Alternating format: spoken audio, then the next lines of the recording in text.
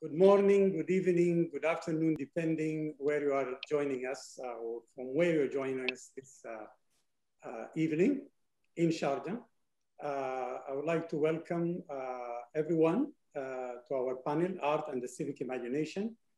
Let me start by thanking so much Hur Al-Qasimi, Noor Al-Mualla, Nawar Al-Qasimi, and all my colleagues in the working committee of the Sharjah Art Biennial 15, and of course to all members of the team of March Meeting 2021 that worked very hard behind the scene, Wasan Aidabi, Ryan, Sana Abdul Majid, among many others, to make the March Meeting or this event possible. And of course, this has been evident in the way this event has been unfolding from day one. My name is Salah Hassan, and I'm the director of the Africa Institute in Sharjah, and I'm also a professor of art history and African studies at Cornell University. Let me start briefly by summing up the concept or the theme of the panel.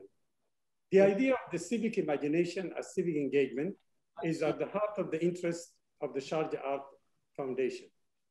The March Meeting in and of itself is one of the manifestations of such engagement. It is also an evidence of the Sharjah Art Foundation long-term commitment to tackling many subjects and themes relevant to the arts and the relationship with the civic imagination. My esteemed panelists will discuss, of course, new social and political practices, as well as artistic visions aimed at achieving humanity's goal for a better society. As mentioned in the synopsis of this panel, ideas and conception of what comprises our perception of a better society can vary a great deal.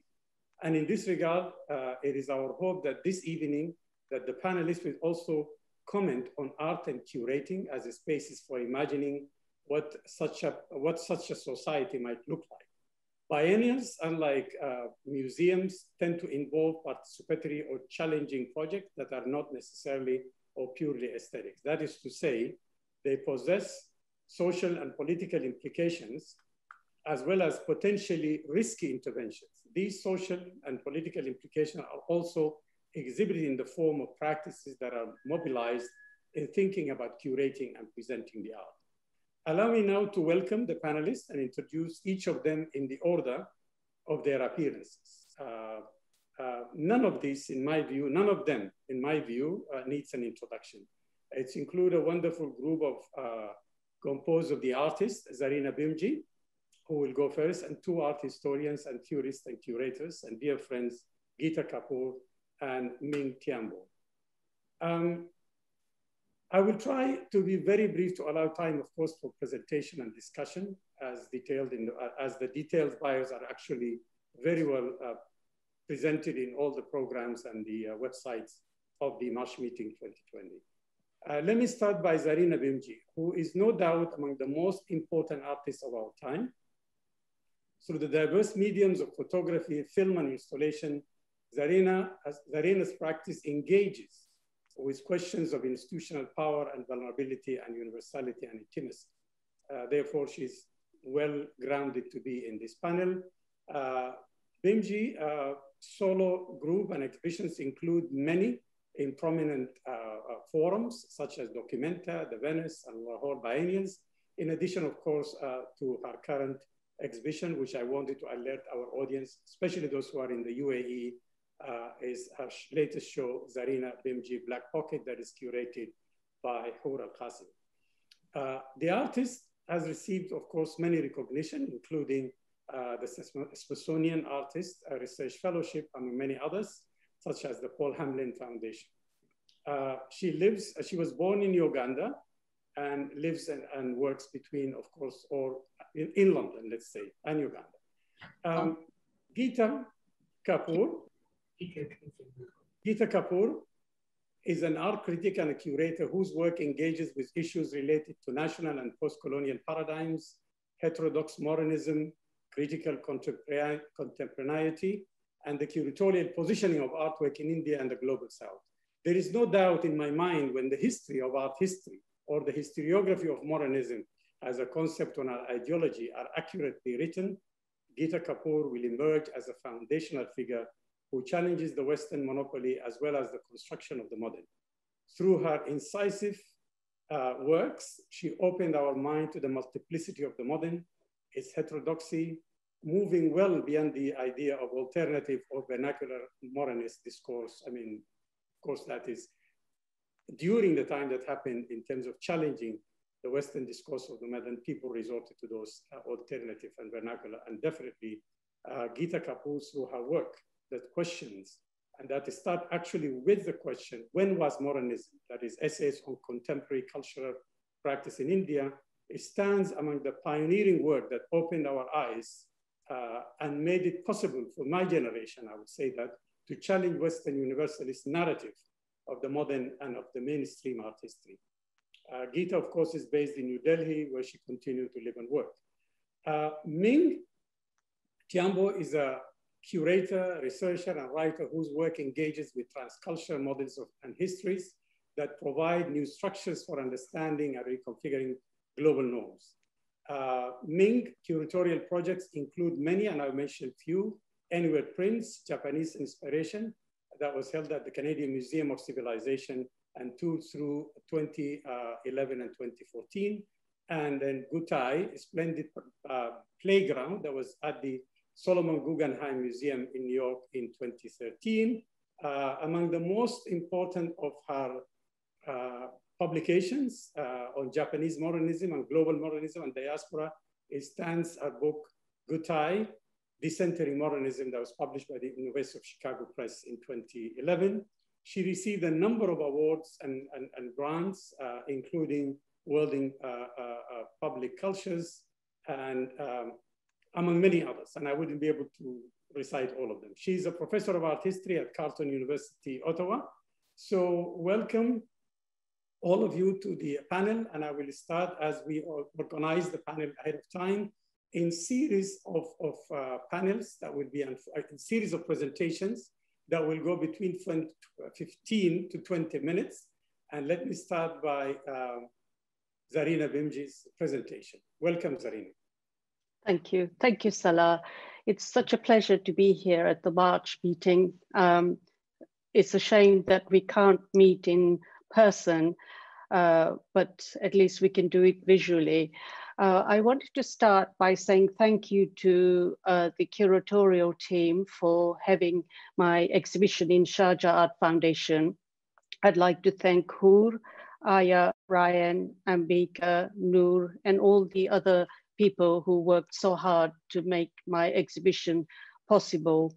So what I plan to do is talk a little bit about the idea of art and civic imagination. And then, since we are not together, I would love to show you my exhibition here in Sharjah. So I would like, could you put the images on, please? Sorry.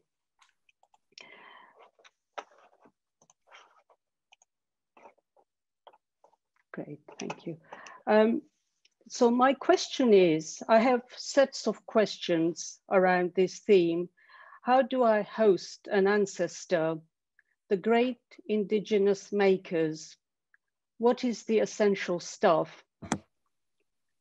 Who are the forebearers? I wanted to make that pilgrimage, command for craft, depth of skill. I can hear the voices of the ancestors. Your otherness is great. Go for it. Go and find it. My first forebearers started at evening school when I was 15. When I was 15, I heard of Charles Booth, the social reformer. And in my sociology class, we looked at maps. There were maps of explaining where people with poverty lived. And this was the beginning of my understanding of what I wanted to do in terms of being an artist. So I started to follow that impulse that was internal. I wanted to understand the psychotic European form, the measuring, the colonialism. The idea of repair speaks a lot to me. You can mend it, but you can't erase the damage. You can show the fault line. How do you show the damage that has occurred? You can make it beautiful within the possibilities of the repairs. To look at where the damage is like looking at a building of heritage, like a Georgian building. This approach is to do with acknowledgement of the past, but hopefully find a new use. Sorry, I've lost it. To look at its structure is, and to continue to use the same use, to find a new use. To change its use is to make a film, a poem, a photograph. You can move the structure. It was a place of damage. As an artist, you find an agency, an act to move it. To make the intervention is an act of caring. Its address, it becomes more attractive that has been repaired. You can see the mend, you can see that someone cared. And when I showed the work, She'd Love to Breathe Pure Silence, this is what I'm referring to, like issues of virginity tests that were taken when South Asian women entered Britain, but it was never legalized. It is this that I like to talk about in my work, but through means of poetry rather than immediate politics, because poetry is what is moving. So as an artist, you can choose where damage matters. It is an act of recuperation, dignity, finding the form, be it sound, film.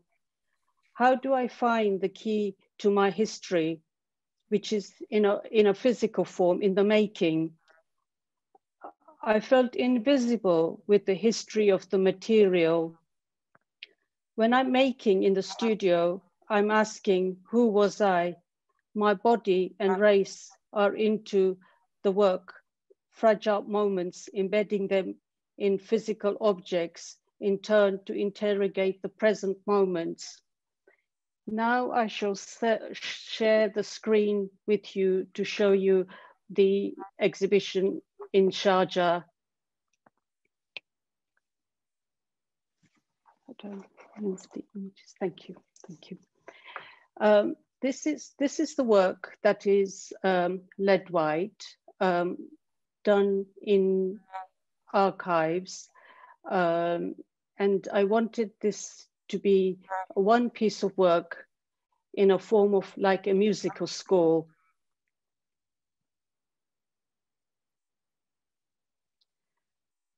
And I decided to, at the last minute, embroider a map to show how Europe had conquered Africa, but I wanted it to be delicate in a form of embroidery.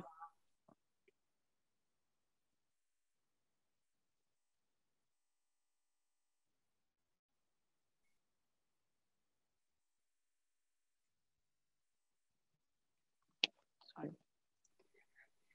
These were the works, light boxes that I made just before Documenta 11. I was aware that the Africa that I loved, I never saw in images. Usually you saw starving, poor people of Africa, and I wanted it to be like beautiful objects.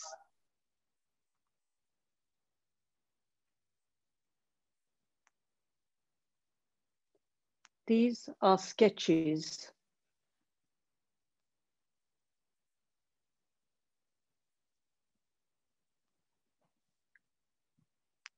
There's a film that was made, shot in India.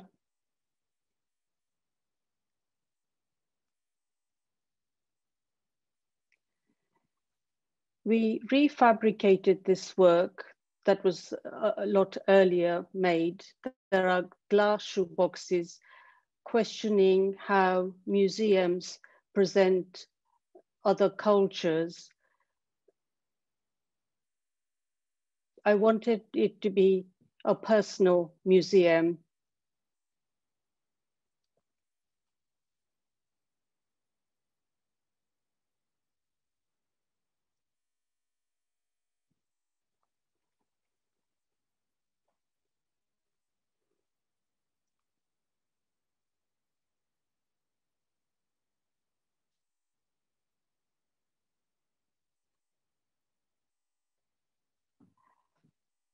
And this is a film shot in Nairobi, Kenya, East Africa.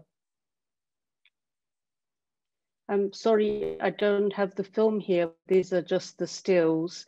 I usually do research, travel and do long research, long recces, because I see that as a laboratory to understand and tease out, and that's how the work is made.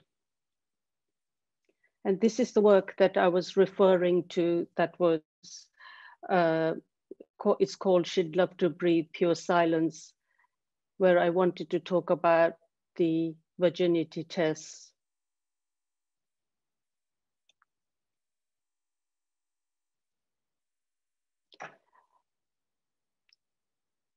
The materiality is really important to me because somewhere in between research and the material, something happens, but also the fact that it has spices on the floor, it's like a performance each time, but also it's earlier Salah mentioned about curating and spaces where there has always been a problem with putting the spices on the floor. Whereas for me, it's a cultural statement that I'm here or we are here to stay. And similar gloves like this were used for virginity tests.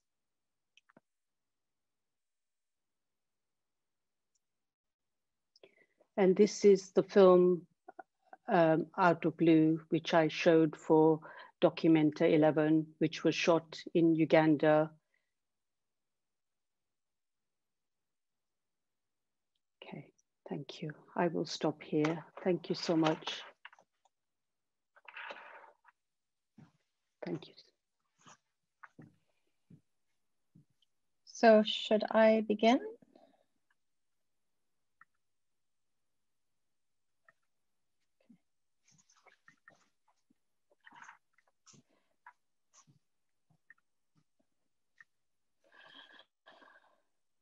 All right.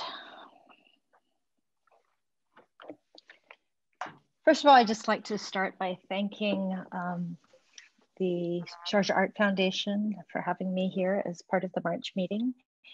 I'd like to thank Salah for including me in this conversation and for the opportunity to be in dialogue with both Zarina Bhimji and Geeta Kapur. It was a lovely introduction to the exhibition, Zarina, and I only wish that I could be there in person to see it. It just really seems like it holds so much in terms of the conversation that we will be having today, but also in terms of the kinds of explorations that are so rich in your work. If we have learned nothing else in the past 12 months, it is that we are interconnected. A single breath on one side of the world travels to all four corners, and we all breathe as one planetary organism, albeit one diseased with inequality. The past year has radically altered our understanding of the contours of the civic imagination. Arguably, our civic imaginations, radically shrinking our physical worlds, while at the same time creating the conditions for expanding our imagined worlds, the ones where we consider ourselves citizens. Indeed, the fact that we are all gathered here from the four corners of the globe, reflecting on shared futures, is extraordinary and represents a prosthetic extension of the mechanisms of community, from the soundscapes defined by the call to prayer or church bells, to the imagined communities engendered by print media, to online communities like the ones that we inhabit today. Besides the ever-expanding scale, however, what is novel with the virus is the weak tether to physical communities, which for the time being have become imprints of memory and socially distanced gesticulations, removing opportunities for random sociality with strangers. Social interactions these days are much more purposeful, reducing weak tie friendships and social club solidarities, which take us across ideological boundaries, whether we like it or not. Rashid Ayareen's Shamiana, Food for Thought for Change at Documenta 14, a project supported by the Sharjah Art Foundation, encouraged such chance encounters in Kotsia Square in Athens, breathing life back to this declining public space by serving free meals to passerby and purposely mixing groups so that artists broke bread with students, refugees with local shopkeepers, with curators. After Documenta, Shamiana reopened as a permanent social space in Stoke Newington area, in the Stoke Newington area of London, continuing to serve free meals, and now, during the pandemic, takeaway. Day after day, unexpected social encounters take place, staging communications across ideological, linguistic, and social boundaries, while also providing communities of care in crisis. As much as the digital world has extended our horizons, it has also narrowed them, creating ideological and social silos that do not have to contend with dissent and reality checks, empathy and compromise. Even more than ever, as it is becoming easy to slide into our comfort areas and echo chambers, art must contend with the public imagination, with public culture, and of spaces of engagement. We must engage in a poetics of relation and be aware of the fact that we have no other choice. In this age of populist ethno-nationalisms and social distancing, it is crucial for us to see that we are entangled from the scale of microorganisms to the planetary, from local heterogeneities, communities and historical layers to global intersections and movements. As Shilpa Gupta asks, where do I end and you begin? How can we creatively imagine the we of the civic imagination across national borders, ideological differences, race, class, ability, gender, and sexuality? The task of art history is to think beyond its disciplinary logics, rooted in 18th century nationalism, nation building, the creation of national collections, national archives, and even the logics of national competition enshrined in large-scale biennale. It is to introduce ant colonies into the structures of art history, as Yanagi Yukinori did to Alfred Barr's history of Cubism and abstract art, and to allow a million other stories to slowly recolonize its singular fiction. The task of art history is to decolonize those fictions and to reveal the ways in which modernism was both made possible and necessary to the colonial project, as Hank Willis Thomas does in Colonialism and Abstract Art, surfacing not just the contributions of African art to the history of modernism, but the histories of colonialism and violence that brought those objects to Europe.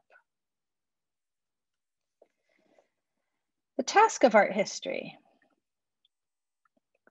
excuse me for a second. The task of art history is to imagine new scales of analysis, to seek new ways of building art histories and to find new connections and resonances, and to imagine new structures of filiation.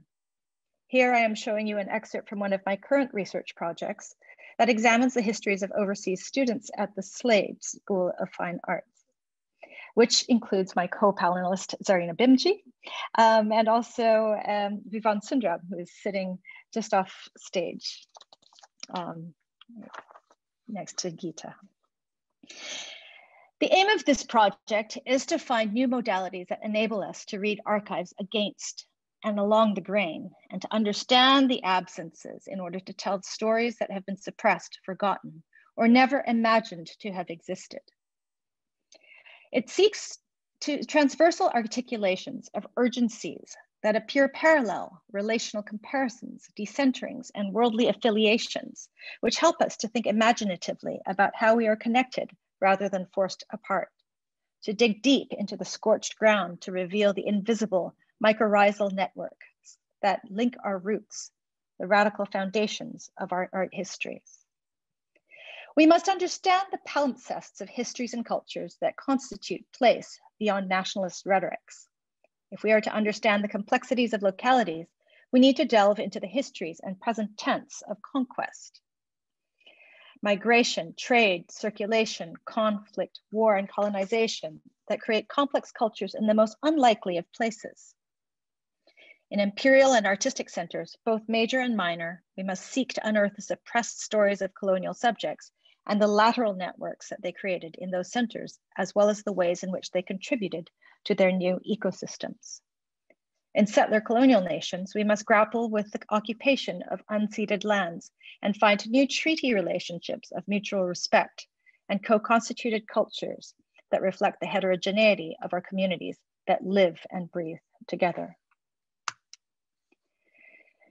These entanglements are temporal as well as spatial. And if we wish to have a liberatory politics of the present and of the future, we must interrogate the past, which haunts the now, what Jinmi Yoon calls vertical time. In her work, Living Time, Yoon imagines human existence at the scale of geological time, with the histories of colonialism and the Anthropocene entangled.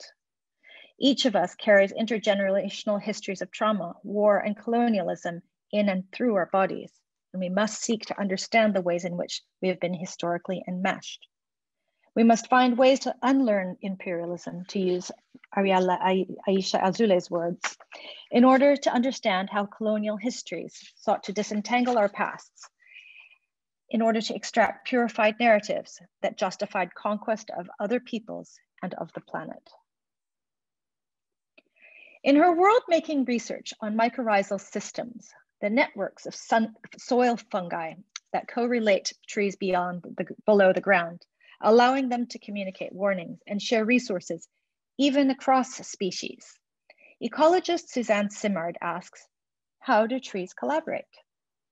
In seeking to understand the subterranean networks that enable lateral systems to grow and generate discursive ecosystems, we as scholars, curators, and artists must also learn to collaborate, to build structures and reform existing institutions to enable collaboration. A relational art history is not possible without collaboration, listening, and collaborative forms of knowledge formation. Collaboration enables the putting in relation of worlds and worldviews, opening up possibilities of negotiation and the healing of difficult histories. Rather than producing polarized narratives that fail to find middle ground, collaborative and relational histories seek to co-constitute spaces in which coexistence becomes possible. True collaboration is not always easy, as power must cede territory to previously marginalized voices, and the margins must seize purity of conviction, calling others in rather than out. In Tanaka Koki's works, collaboration is used as a medium to stage experiments about togetherness, friction, and intersubjective form. How do 5 potters make a pot together? How do 5 pianists play a piano together? How do 5 poets write a poem together? How do 5 hairdressers cut hair together? More recently, he has been exploring questions of history, attempting to understand the difficult colonial histories of Korea and Japan through embodied relations. Collaboration links lived worlds, epistemologies, ontologies, expertise, and language proficiencies to construct frameworks of analysis that are complex and nuanced. For too long, academia and the art world have been governed by a Darwinian logic of competition that pits scholars, curators, and artists against each other, rewarding individual achievements grown in soils enriched by many actors. By creating affective communities of shared purpose, rather than environments administered by neoliberal assessments, we can create more fertile conditions for the mycorrhizal networks necessary to write the radically entangled, worlded, multivocal, and decolonized histories that are crucial for our planetary survival. Just as relational art history cannot be practiced by individuals alone, it should not exist alone. We must create forest schools and embrace publics. We must find ways to nurture the growth of our mycorrhizal networks, to sustain and connect more and different types of ecosystems. We must make the heterogeneous and entangled lattices that live in the forest floor visible to larger publics so that toxic myths of monoculture cannot take hold. Rafael Lozano-Hemmer's work has long used technology to create and connect publics, often with poetic projects that arouse empathy for political ends, that such as connecting strangers across the Mexico-US border, or memorializing disappeared students in Mexico. In this time of global mourning, Lozano-Hemmer built an online platform for public mourning and the articulation of grief, which invites relatives to submit photographs of COVID victims so that their faces can be rendered in hourglass sand, alluding to the fragility of life over the past year and creating communities of mourning across borders in defiance of vaccine nationalism, as well as protesting the failures of governments who failed to act. Art and our public institutions can and should play a powerful role in changing public culture. Rather than seeking short-term growth and yield, to use another forestry term, our institutions of higher learning and imagination must rise to the global challenges of our democracies now face. In this task, art and art history in particular, and the humanities in general, can play an important role in grappling with difficult histories, revealing our entangled ecosystems and building new narratives of empathy, care, and collaboration for the survival of the species and of the planet, rather than the survival of the fittest. Thank you. Sorry, Geeta? You have to be unmuted, sorry. Yes.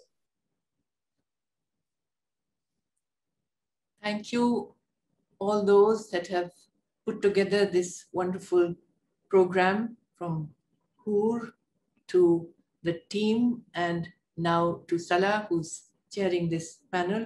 This is the first time that I'm attending the March meeting, so I had hoped that it might be a more personal and subjective understanding of the environment, the phenomenon of Sharjah Biennale, but this too is very gratifying. The title, Art and the Civic Imagination, has engaged me in reading many times over the texts of Okwi Envisor. And in a sense, this is a dialogue with him. The civic is no default term. Not only does it raise questions about its relation with the political, but also what special reason there is for placing it, as Okwi Envisor does, in conjunction with art and imagination. We are inclined to work with the dialectic between aesthetics and politics. The political has an edge within the cultural field, whether in consideration of the near ontological relationship between poiesis and praxis, or on the other hand, as a conjunctural event in the way of an avant-garde. Yet political activism, having been enacted by artists with deep commitment, appears sometimes to have been made contingent within the maneuvers of neoliberal cultures. At the same time, the term civic, though it is sustainable, might be regarded by the artist herself as but a quest for participatory protocol without the necessary risk. It is useful then to place Okwi's proposition about the civic imagination both in retrospect and in the immediate present. Already in 2002, his Documenta 11 project mapped 4+1 platforms across the world as an unprecedented experiment in locating art within a discursive field. Documenta 11 platforms were planned with the view that the discourse around the potentials of civil society and the politics of the post-colonial contemporary would be inserted into art critical discourse.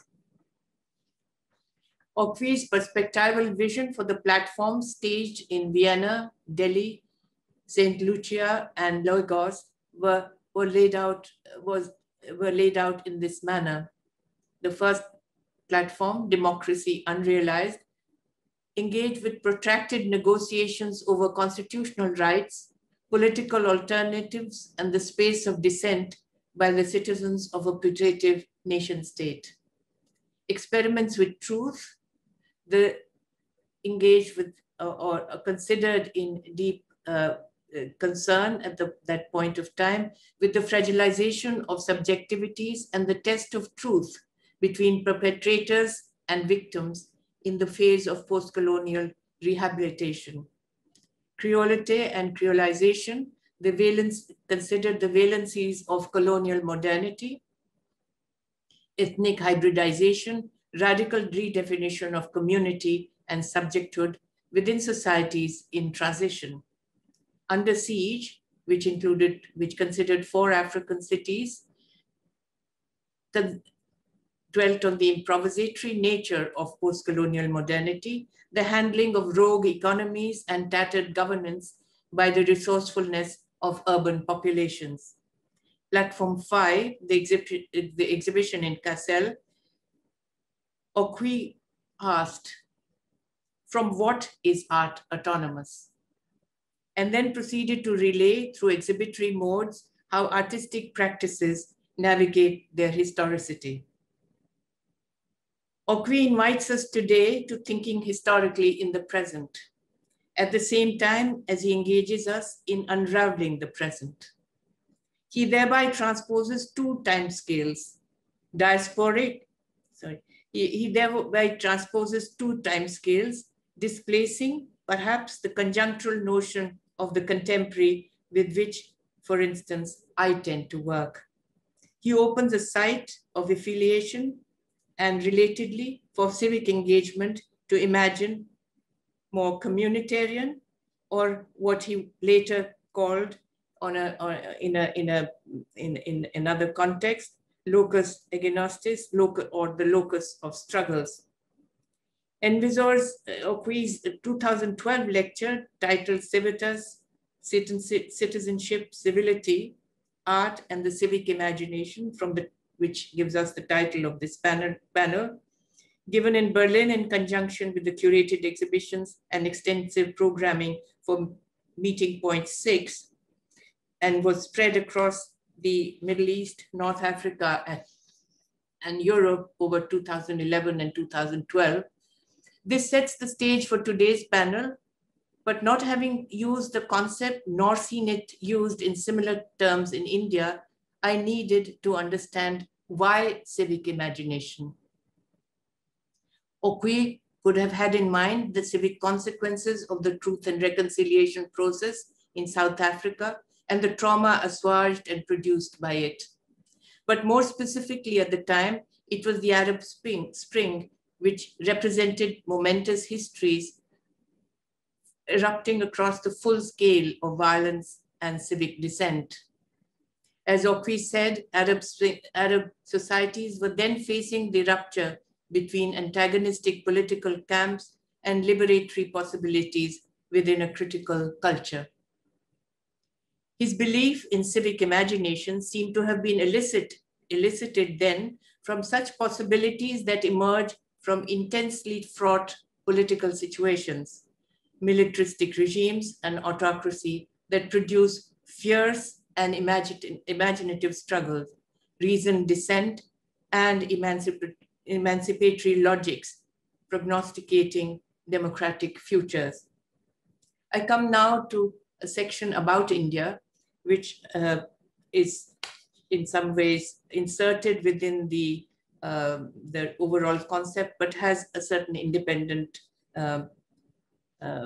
engagement with the subject. The extraordinary constitution of the Indian Republic was adopted in 1950.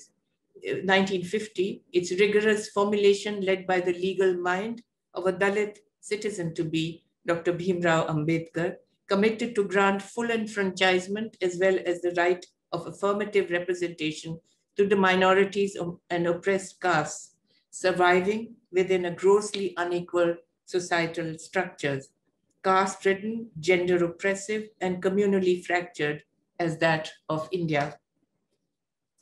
Ideological contestations between India's Marxist, subaltern studies, and Dalit thinkers set apace a theoretical unraveling of the nation state and a continual engagement with the contradictions between rights and reality of citizens, including the distributive inequalities of a post-colonial economy. At the present juncture, India's right-wing government has wholly capitulated, despite its ultra-nationalist ideology, before the diktat of global capital and its Indian mediators, resulting in further immiseration of both urban labor and the peasantry. In consequence, there are the beginnings of mass uprisings of millions of citizens, both radically motivated and vulnerable, becoming conscious of their potential role in history. India has, as we know, a history of the greatest mass movements of the 20th century. Gandhi's non-violent civil disobedience movement confronted imperial Britain over 3 decades, culminating in Indian independence in 1947. A jump into the present.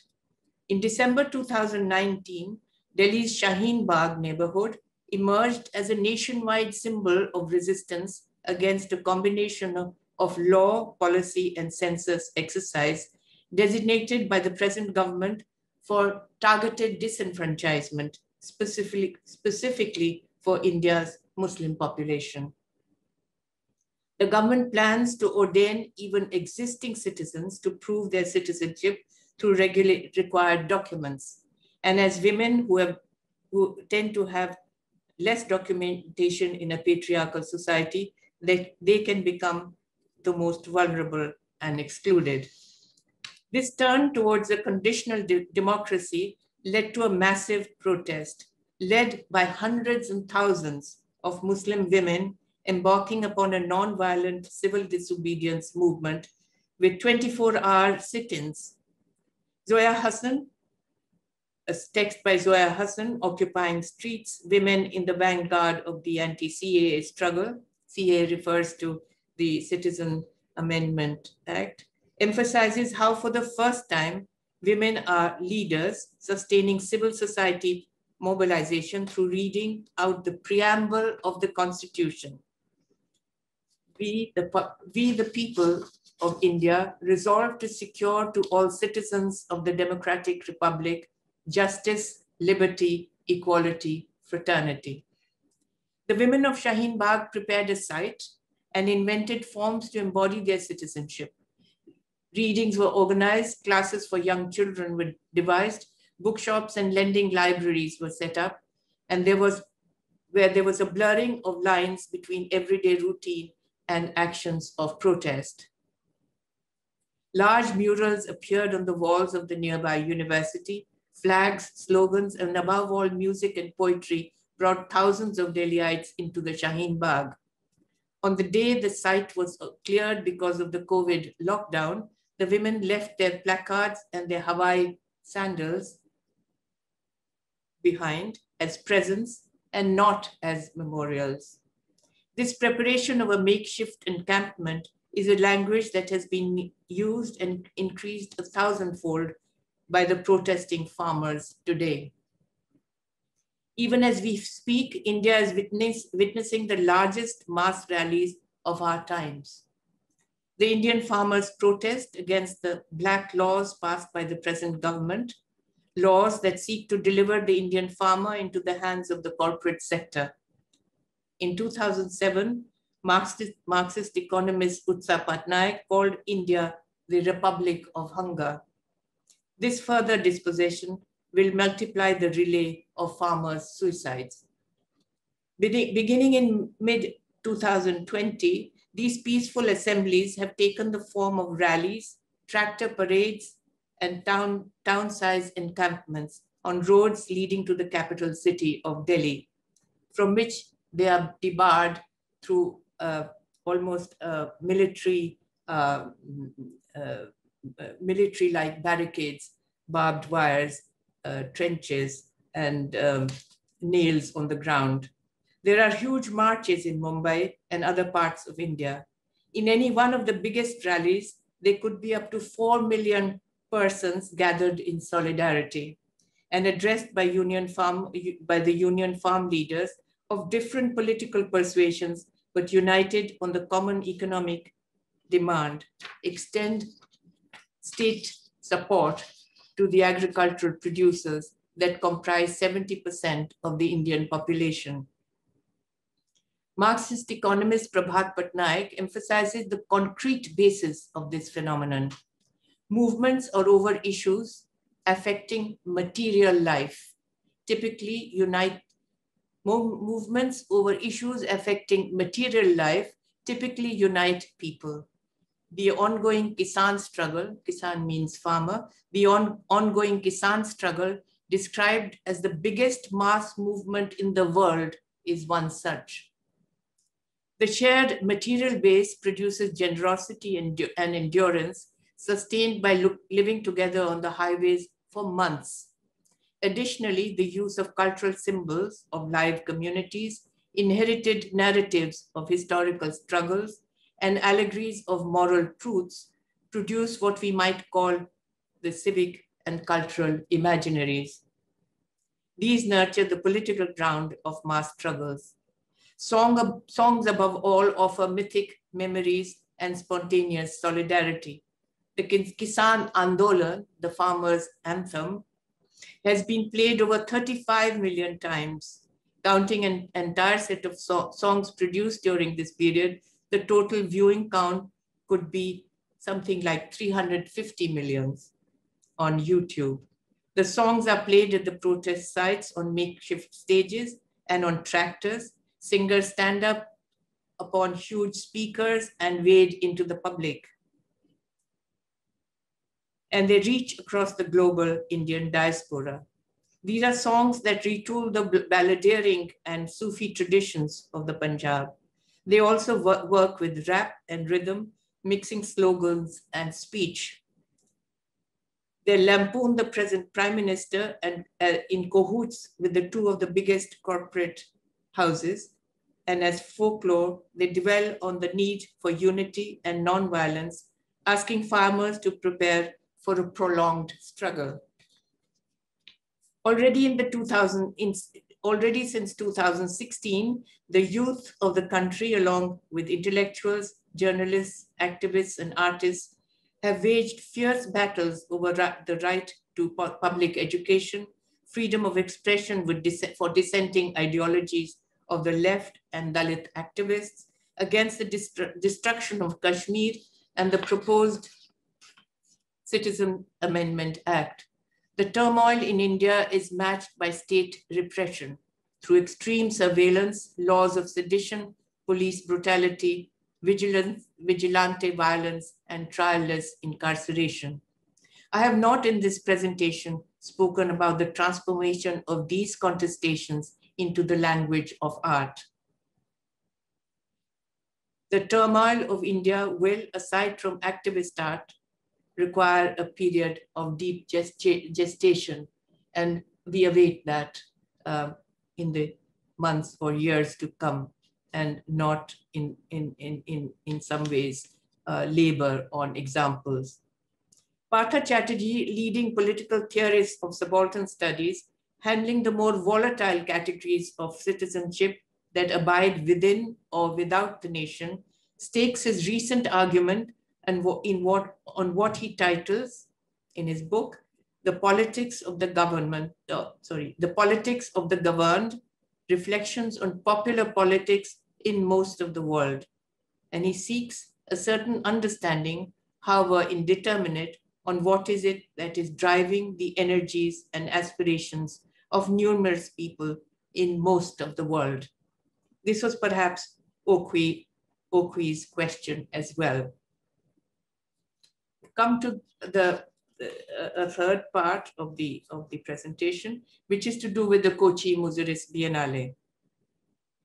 Today, it is the biennales that define the contours of contemporary art. Indeed, even the museums are required to weigh their options accordingly.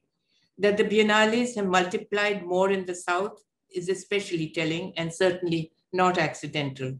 Within what Okwi called the global public sphere, the biennales of the South are post-colonial constellations of the contemporary, where the contemporary is defined by the antinomies between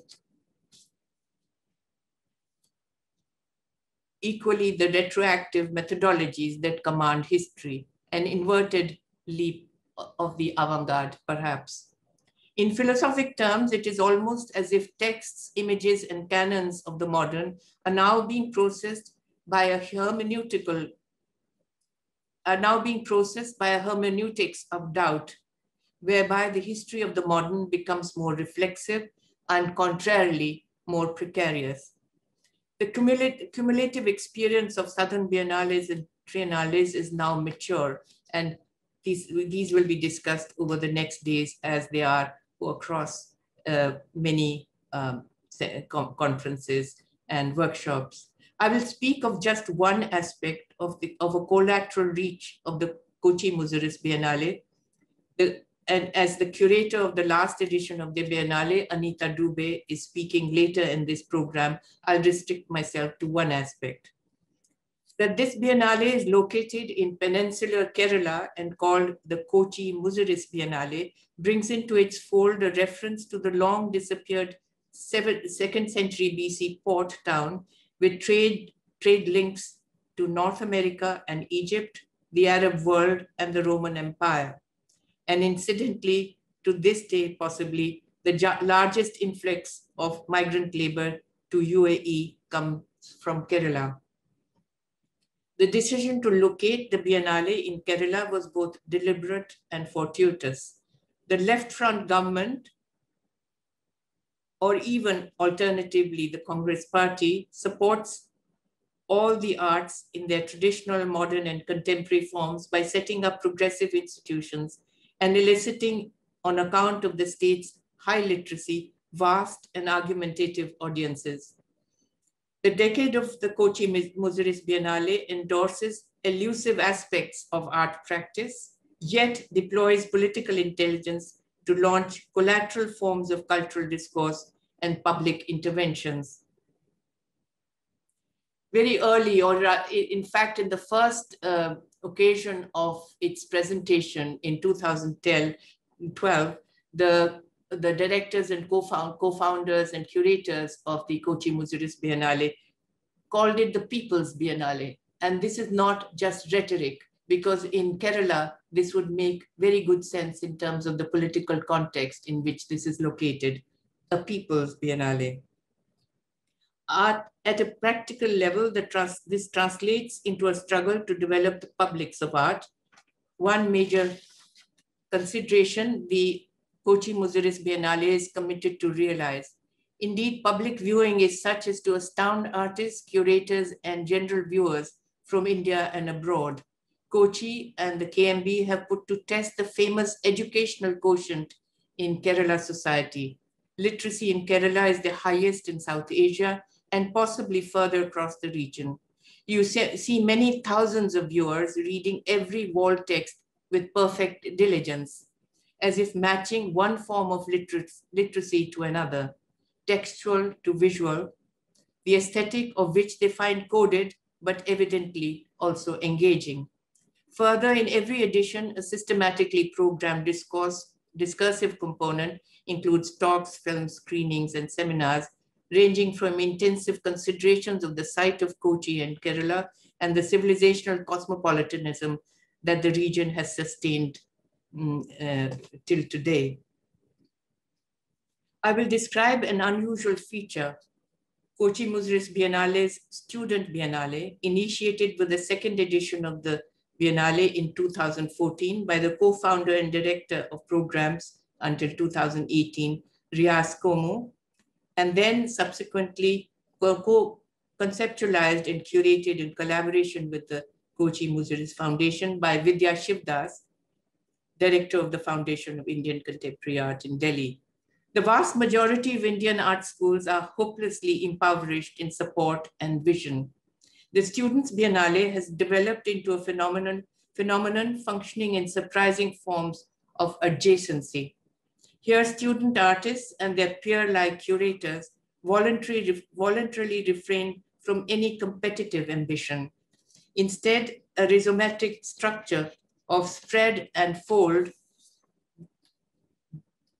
besides across the main sites of the Biennale comes into view, almost as if this were an interstitial formation. Preempted by intensive pedagogy that includes conceptualizing practice and curating, art history and theory, political and civic concerns, it prompts young student artists to encounter the international event of the Biennale along detours that address their own fraught position in civic, national, and global space, or what might, through the digital commons, may become their transcultural futures. In conclusion, I'm inclined again to retranslate the terms of the civic imagination into political imaginaries that conduct transgressions in the realm of the aesthetic. And here I paraphrase a short passage by Chantal Mouffe, who incidentally Okui acknowledged in both his talk and during the delivery of the talk, where he found her sitting in the audience. Agnostic politics in the way of an agnostic politics in the way of an adversarial dialogue stakes itself on counter-hegemonic discourse. The political recognizes ruptures and develops categories and practices that give agency to the individual through public contestation. And here is the surprise in Chantal Mouffe's argument. This form of agonism holds within it the possibility of elective solidarities, even collectives, while developing affective presence and what she calls passion. This is the perfect ground for the aesthetic, where affect is immanent and opens out a spectrum of possibilities that spring from the sites of struggle, processing, unraveling, and both processing of unravelings and conjunctures that situate the contemporary in historical perspective. I will read the last sentence again. This is the perfect ground for the aesthetic, where the affect is immanent and opens out a spectrum of possibilities that spring from the sites of struggle, processes of unraveling and conjunctures that situate the contemporary in historical perspective. Thank you. Well, thank you all for a very great and rich presentation, and that raised many issues and indeed engaged with the subject matter or the theme of the panel itself, which is art and the civic imagination. I would like to encourage all attendees, and they are invited here to share their questions to the panelists on the chat, so please do so. And of course, there is translation, even if some of you are engaged in English or in Arabic. So let me start with Zarina. And in the process, of course, if there are any questions from the attendees and the audience, we will get to them. Also, among the panelists, I also want to encourage a form of discussion and exchange of ideas. So, but let me begin with Zarina. Zarina, my first encounter with your work, I remember in a kind of a magnificent way, has been in Documenta 11, where I encountered your photograph, which are, if my memory kind of saved me in this, it was related to your own legacy as a Ugandan of South Asian descent and as an uprooted person due to all the events that are related to the Idi Amin encounter and decisions with regard to South Asians. Of course, if I listen to you and listen to you talking about the process of research and making art, or your art, there is always this basic idea of engaging with the history in the present. I mean, there's always a going back and rethinking, researching and earthing. And my memory always of these photographs of empty, vacant lots, but that speaks volume of a history that's continued to haunt us, whether they are an abandoned railway station, whether they were former torture chambers, whether they are abandoned schools, and so forth. How do you see yourself now in looking at what I could characterize as like a Sudanese too, like these multiple marginalities? You are a Ugandan, you're also South Asian, your family was there as a first generation, then all of you went to England and many other places of diaspora, but then you return back. If you can just, through examples of work, reflect on your early encounter and what it meant for you in terms of thinking historically in the present through your work. Yes. Well, in terms of answering your question, why did I go back to Uganda? I think during Documenta 11, there were discussions, and I felt that going out on site rather than working in my studio, I would open up a different form of engagement in terms of on many levels. So I suppose visiting prisons, I could relate to it on a physical level in terms of light, textures, but also the fact that they were built by Germans or the British, then relating to some legal documents that were in the library that I read historically, because I wanted to make sense of who was I in a way, because I was born in Africa and I always felt African, but somehow that I didn't look African. So that it was mainly going back to, because I knew using the period of Idi Amin as a laboratory to kind of make sense of power, institution, questions.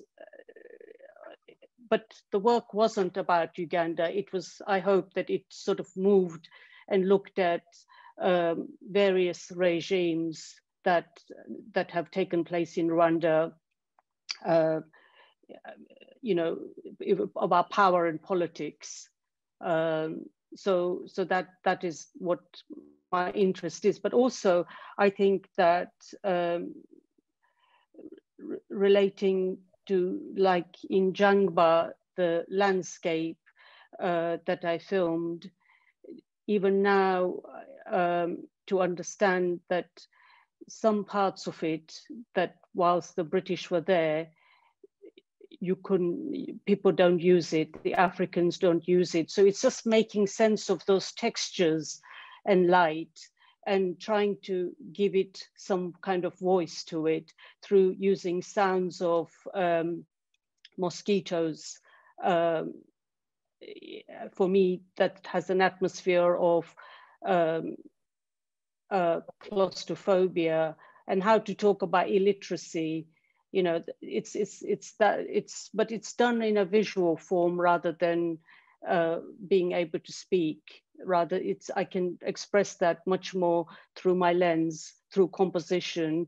I have always struggled to speak about these things, but when I'm making it, it sort of unravels. And the discussions like Documenta 11 or what Geeta was saying, they add to that tapestry as well.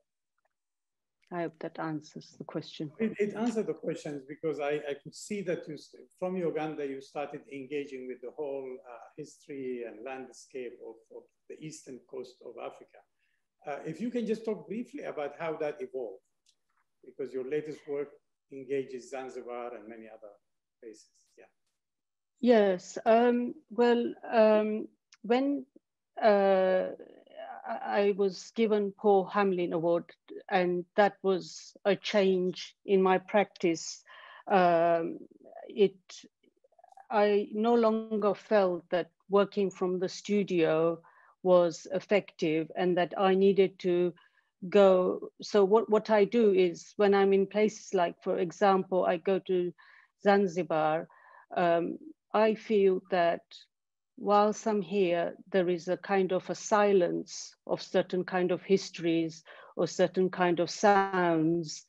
And by being on location, I'm entering into another level of what it felt like, the texture of hair or not being able to speak. So that's how I kind of got into it. Yes. Thank you so much. I wanted to give a chance for other people to engage, but I quickly just moved to Ming. You gave us through your presentation a very quick, kind of a tour through the idea of art and the civic engagement or the civic imagination. You started with Rashid Arain as an example of the civic engagement and the unexpected or expected results of such encounter. Sheila Gupta too, and the whole engagement with ethnic nationalism, as later, of course, in the work of Geeta also have been elaborated on the theoretical level, and through Yanagi and Hank Willis Thomas' engagement with the history of modernism. And then your current project, which is really enlightening and great, the whole engagement with the history of the slave, sort of internationalizing through thinking through the overseas, which I think got a response, because I think what I noticed is that the slave has been responding to this documenting. So all of a sudden, when I was researching Salah or Iftikhar talking about Shamsa and others, we knew about these stories. These people met, but then suddenly now there is that kind of history. There are archives to it. But as much as you're trying to decenter, I wonder how do you deal with the contradiction here of the fact that it end up also centering as much as you needed to decenter, which is inescapable in the history of imperial and the history of empire, that the slave becomes a place for many artists outside who studied there. It's a place of legitimization and so forth, something that they look in a positive way to, but in other ways also end up centering empire there. What do you think of? Or how do you deal with it in that wonderful presentation, which, by the way, I loved, and I love the animation of it. Thank you. Well, I have to thank my wonderful graduate student, Pansy Atta, for having made the animation. So it's a very good question, Salah, and it's one that I certainly struggle with, especially when dealing with these histories of empire. I choose to take it on because I think it's important for us in writing art histories to rethink centers as well as the so-called peripheries in order to demonstrate that the so-called centers themselves were co-constituted and complex places. In terms of how do we tell those stories without recentering these centers, I think it's a very tricky balance, and it's really about centering the stories of these artists who came to the Slade from different parts of the global South, and focusing on those stories and understanding what kinds of parallels and transversals and stories that we can build out of the relationships that they built, like social relationships for sure, those are the most obvious ones, but also how do we understand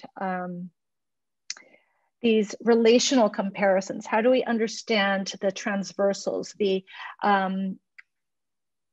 parallels between the experiences and the aesthetic practices of people who went through, who had these trajectories and who shared common histories. Those common histories, of course, being the history of colonialism, the history of migration, of being taught within the pedagogies of a colonial structure, which also had, you know, a very complex place too, given the ways in which they, the Slade also related to the history of European art, for example, in the sense that there was this sort of slight gap that seems to have allowed for an intervention to be made and an emphasis on sort of freedom as a methodology of engaging students. I mean, and here actually, I'd love to ask Zarina about her experience at the Slade. This would be my first opportunity to do so.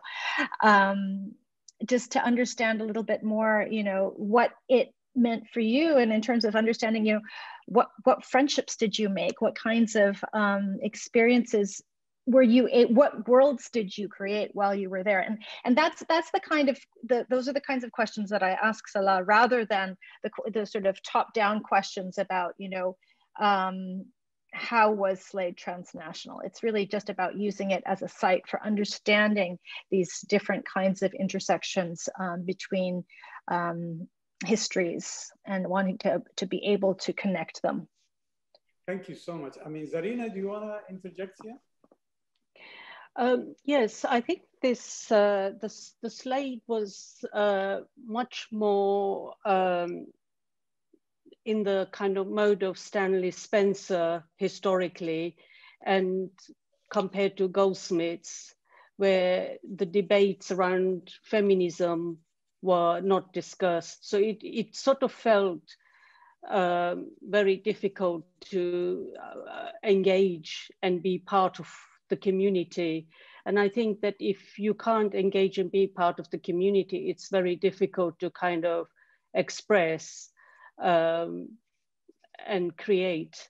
In comparison with Goldsmiths, when I first went to Goldsmiths, we had to sign the library card and the choice was Ms. rather than Miss or Mrs. So I felt that Goldsmiths was a lot more kind of welcoming of differences. So yes. You know, Ming, I just wanted to start to the, sorry, go ahead. No, please, go ahead. No, I mean, it will take you away from your comment. Oh, okay. Yeah, no, I was just going to say that the parallel experiences of conflict are also something that's quite interesting to me. You know, the ways in which, for example, Shamsa was affected by his encounter with Gombrich as somebody who, you know, disavowed the history of Islamic art, and that really impacted upon him in a very strong way. And you know, those histories of rejection are also something that's quite interesting. It's not that it's about a sort of filial relationship to a place, but what that place does, what work does it do to think about people in that space together. Yeah, my question is very simple, is that it's interesting how in the history of the Slade has lots of these artists from the colonies or from the global south. Yet the stuff, when I think about Gombrich and other people who wrote this major text of art history, taught there at some point or another, do you see in the history of the Slade, in terms of the instructors, were there any change that is theoretical or mentality-wise in terms of how to look at art in the context of their encounter with artists from these, you know, empire, other parts of the empire? Or there is no such an advance? Yeah, there is a change. And so I should also point out that the part of the reason why so many artists from the Global South ended up at the Slade was because of the privileged position that the Slade had with respect to the Inter-University Council of the Colonies, and that the University of London was sort of considered to be the imperial mother. This is the term that was used for the University of London, which is very interesting. And the Slade, of course, had its own sort of collegiate relationship to the University of London, which had a tendency to place students at the Slade if, for example, they got British Council scholarships, or for example. That's sort of the more insidious side of things. But at the same time, we're talking about individuals who were trying to build worlds that they saw as being sort of rich and engaging, and sort of trying to understand what a post-war situation looked like, what a post-colonial Britain would look like. And so, you know, when William Coldstream started as the Slade professor, he started advertising in the calendar ways for students from overseas to submit applications. This was not visible in the calendar before. And so, you know, you could see one sort of small step there. And then when you start going through the archives, you see, you know, Coldstream and, you know, Sharjah and Jenkin sort of applying for visas for students and sort of making cases for why there should be international students there. And, you know, that there's a real interest in bringing together these transnational dialogues in, you know, a very sort of historically situated time, right? You have to sort of I think it's important to never forget that this is within an umbrella of, you know, a decolonizing Britain, which is, you know, very uneven in terms of the ways in which it is decolonizing. And yet there's a sort of very interesting movement over time. Anyways, I don't want to sort of talk about this for too long, but for example, Partha Mitter was asked to give some lectures on Indian art history in the 70s, and Tseng Yu was asked to give some lectures on art history, on Chinese art history, also in the 70s. So, you know, there were a few efforts, but honestly, it was very, very slow. And they're really starting to think about things now in terms of what it means. Yeah, thank you so much. I turn to you, Geeta. Of course, as usual, you gave us lots of food for thought and thinking, and typical of you and your writing. So you gave us a great window. Of course, you started with kind of interrogating with legacy and the kind of questions that you got to engage in, and the idea or the value of the civic imagination. But also for me, what's more interesting is your shift to deal with the present in terms of India, and you invoke the past. For us, those who were part of the British Empire, India stands as an amazing example of a secular, vibrant democracy that also has a long legacy of engagement with anti-imperialism, decolonization ideas. And also what distinguishes for me, and that will become a contradiction for me when I ask you the question that I want to ask you, is that it's also one of those countries, unlike Sudan and others, is distinguished by the fact there is an intellectual community of people who stayed in, whether they are the subaltern and whether all these things. So there is a vibrant intellectual community that continued, even though part are moved into the diaspora, but there was always those who stayed, and India continued to be the center. But the questions that I wanted to ask is that when you alluded to these all new uprisings, and especially the farmers' revolution, and also the engagement with women and the land and all of that history, there is something that seems very contradictory here, is that how come, of course, people will cite new media and all of that in terms of the rise of the right wing and Modi, and seems they're kind of a stronghold on power now that seems almost impossible to break through. and regain that kind of legacy of India, whether it's the Congress, whether it's the Marxist engagement in different places. And one of the things that I remember Tariq Ali was mentioned in the presentation at the Lahore Biennial, when he was pointing to the student uprising in India, the current one, is that there are these interesting signs of some of the students citing the poetry or reciting the poetry of somebody like Faiz Ahmed. Could you just highlight these contradictions? And so for us to really maybe see some hope, or maybe just at least understand what is going on now, which actually you highlighted, but I thought about just pushing to dig for more. Yes, Salah, I actually see no contradiction between the fact that there's a right-wing government and a very now progressively or proto-fascist, and the fact that in the student the student rebellions that took place, or rather the student protests that took place, that already almost took on the aspect of an all India movement of not only questioning, but actually provoking the powers to attend to their urgent questions, that they should then have taken examples from or quoted from the entire range of revolutionary texts and poetry and music that was available to them from South Asia, in the context of which Faiz is absolutely iconic, as much in India as he might be well, at least hugely in India, as much as he would, of course, be in Pakistan and possibly in the Arab world as well, given that he lived for periods of time in the Middle East. That Faiz's poetry is actually, if there was any one poet that was put to music and sung on almost every contestatory site, it was Faiz.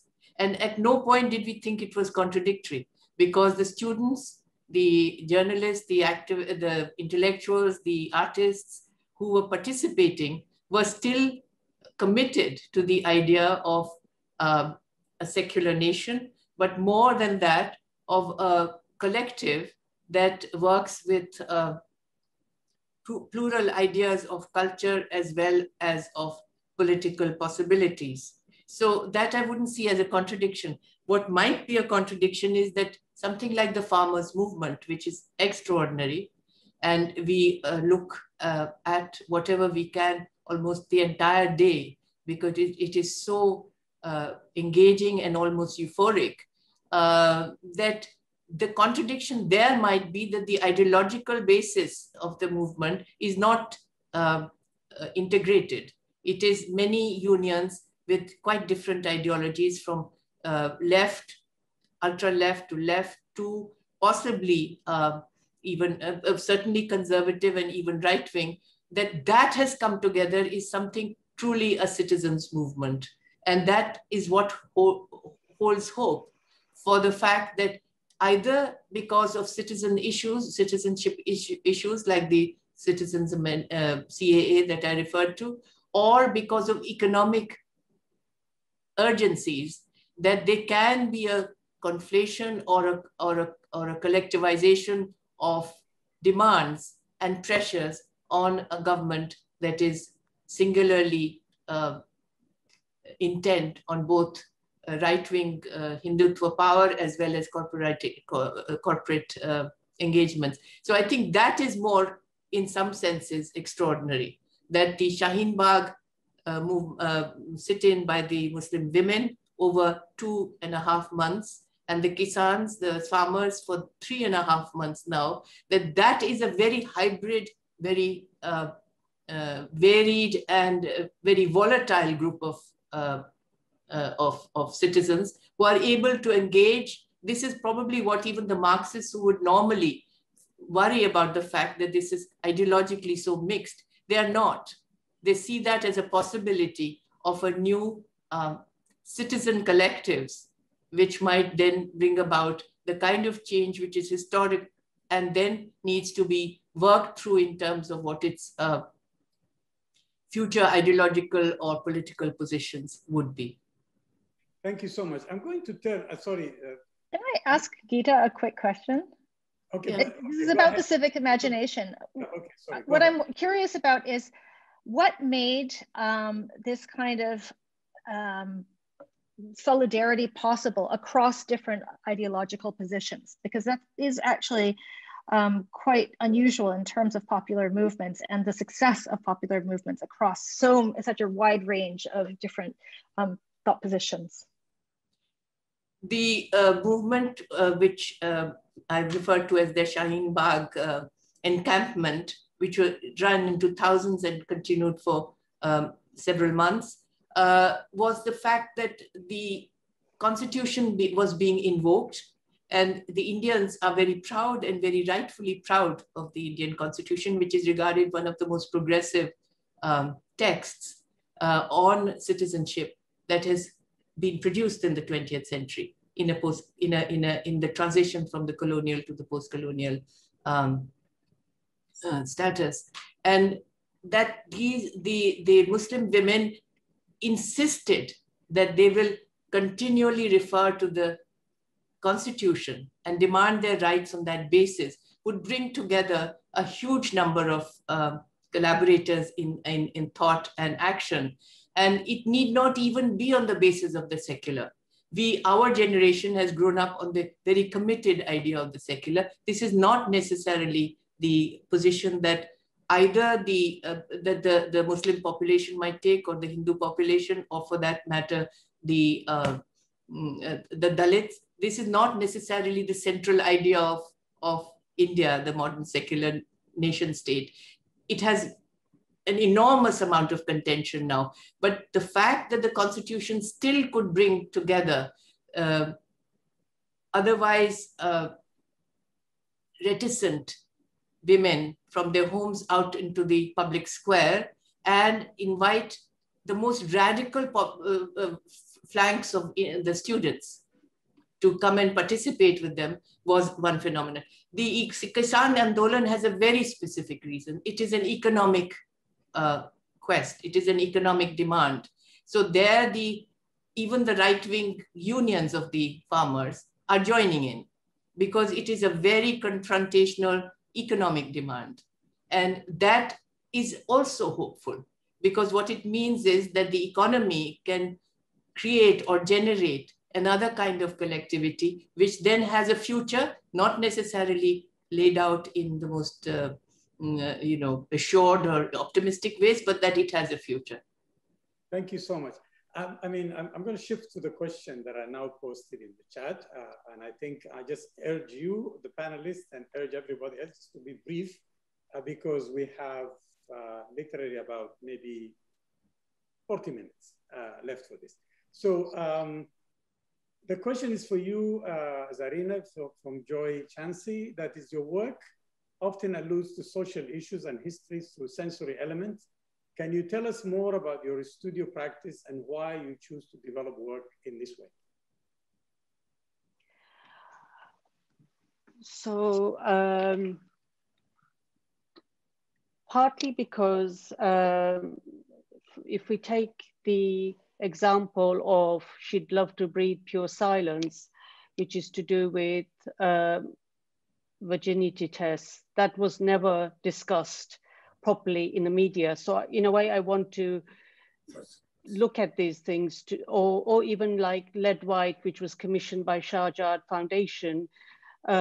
These are archives that kind of, I think, are disappearing, and there needs to be a record, there needs to be a discussion about what the past, the history was.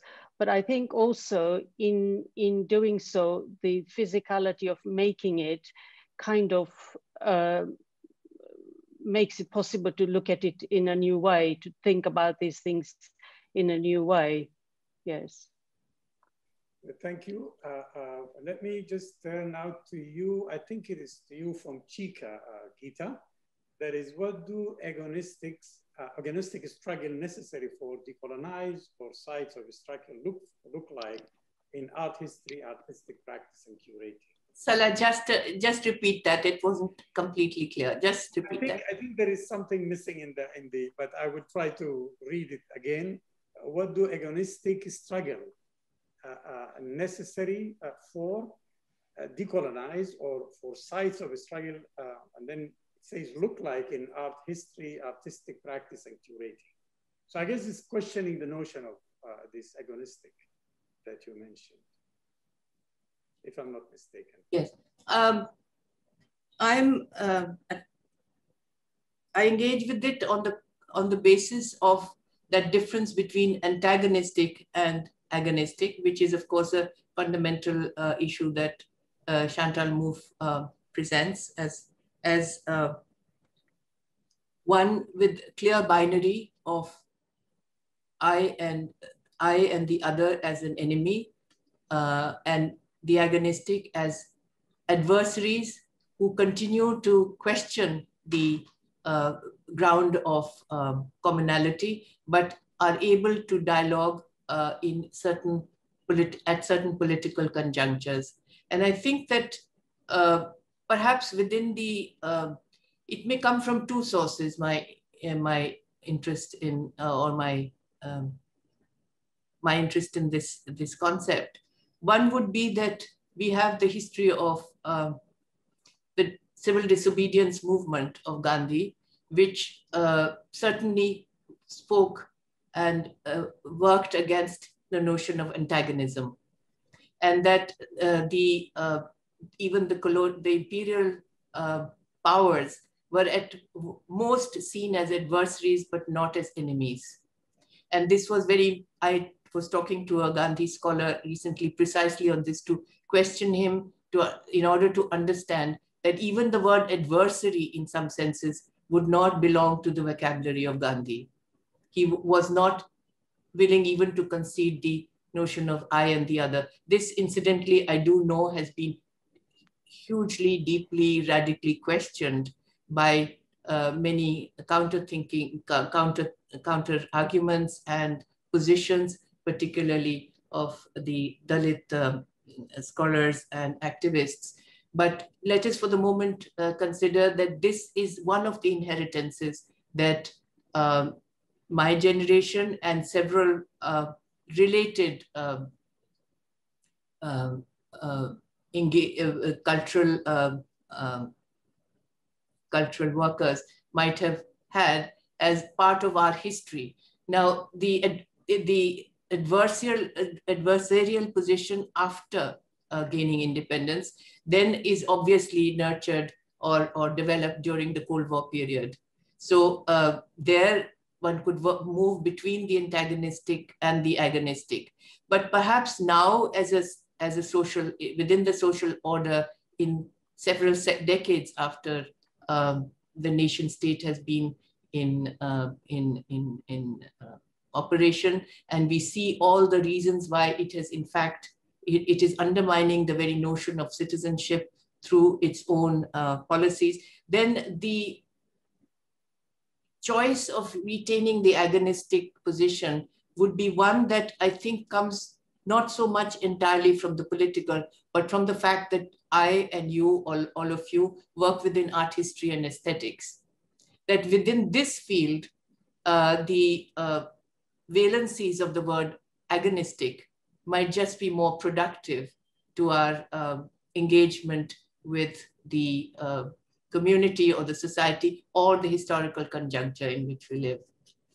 Thank you. There is a question from John Ten that is said, thank you all. Geeta pointed out the role of biennials in the South and in agonistic struggles, something Zarina Bhimji work at Document also evoked.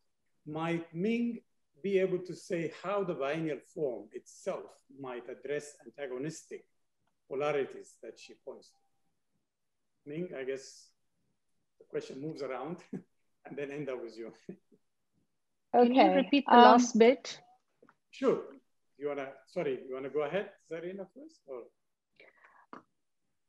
I didn't understand the last bit of the question. It was asking Ming if you'd be able to say how the biennial form itself might address antagonistic polarities that she points to. Okay. Thank you for the question, John. And here, I think it's important to make distinctions between different types of biennials. I think that it's probably most productive to think about the kinds of biennials that Geeta was pointing to, biennials of the South, or what Ranjit Hoskote calls biennials of resistance.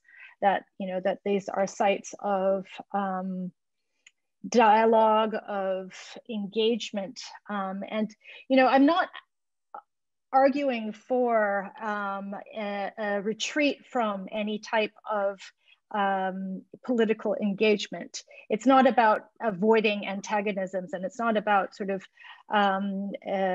just finding solutions that are without friction. Rather, it's about trying to find those places of friction and trying to understand how we can use them productively, or maybe, as Geeta just said, agonistically, in order to create discourses and sites of negotiation that are sometimes uncomfortable, you know, that put our politics into question, by really situating us with people with positions that we don't agree with, right? And it's precisely those moments of agonistic encounter that are really quite important, and that I think we have, well, that, I mean, through social media, etc. We've created these silos that have become a little too comfortable. So I'm really trying to push us towards the kinds of, no, I'm not trying to push us, but rather that I think that these biennials of resistance really allow us to explore the agonistic encounters that are quite important to this struggle. Sheena asked an interesting question, which any of you can add, and I certainly have just a few takes on it. It says, thank you for fascinating talks. It would be interesting to know if similar research is being done on other former colonial countries and students from global South, such as former Soviet Union. From the very few that I know, that there are some shows that allude to this. For example, Red Africa, that was, I think it started in Bayreuth and traveled to other places. And Mark Nash was one of the people who were involved in that. It focuses on work and cinema by mostly people from the former Soviet Union and Eastern European socialist bloc in relation to Africa. There was the exhibit on Yugoslavian architecture that was at MoMA, had some allusion to things like that. And for sure, in the context of cinema that I know is that many of the West African, Sudanese and others, even Egyptian, studied in the Soviet Union in the Films Academy. And that, of course, influenced the work in terms of how Soviet socialist realism, or also in the context of Ethiopia during the Derg era, which is supposedly a Marxist era that many students also studied. But the answer for me is not well studied. So it may be, I don't know if any of you could just say a few things about that. And I'm sure this legacy goes back, I mean, in India and other places that had a strong link to the Soviet Union. But briefly, please, because I wanted to get to other questions. Any? Geeta, Ming? I'm sorry, I didn't get the thrust of the question. It is to do with the connections with the in terms Russia of and the Eastern. In terms of art training, because I think it's alluding art to training. Yeah, in terms of what Ming was talked about in terms of the slave, whether there are similar studies that have been done for the because that is for sure. I know in Africa that was the only place for a long time that allowed at the undergraduate level that kind of training. Most people who went to the West went as postgraduates, but the Soviet Union provided, and the Eastern Bloc, East Germany, others provided lots of scholarship free for, as part of the solidarity with decolonization. A lot of Indian artists, but even more writers, went to to East Europe and to the Soviet Union, and I don't know if they particularly entered the institutions as students, but they were given opportunities to have studios, to interact, to be part of what would have been at that time the artists' consortiums under the socialist regime. And that the entire interaction between the Indian cultural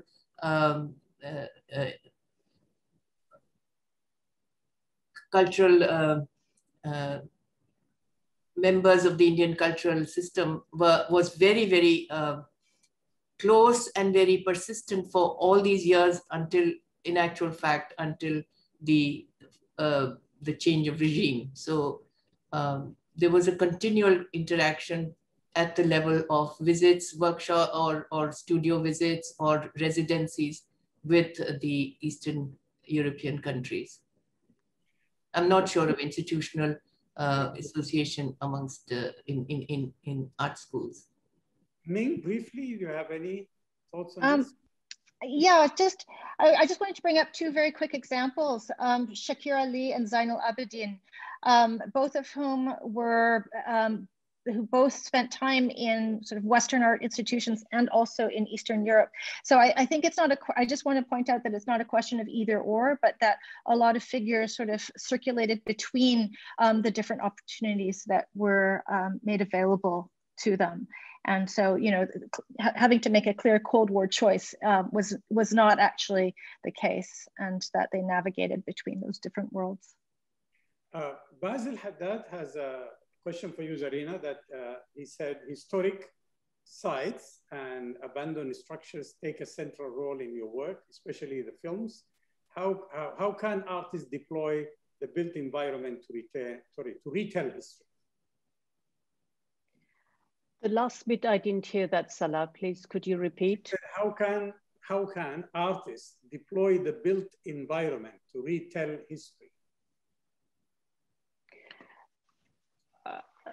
By research, that's by, sorry, the question is that how can I retell the history? Through the built environment, through the history, how do you deploy it?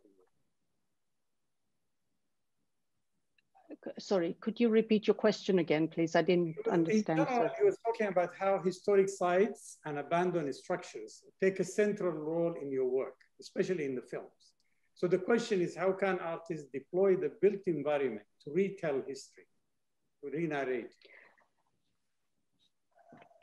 How you can tell, basically, I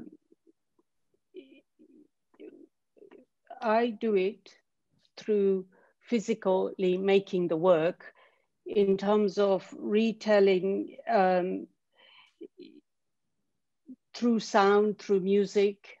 Sorry, I'm struggling to answer this question. I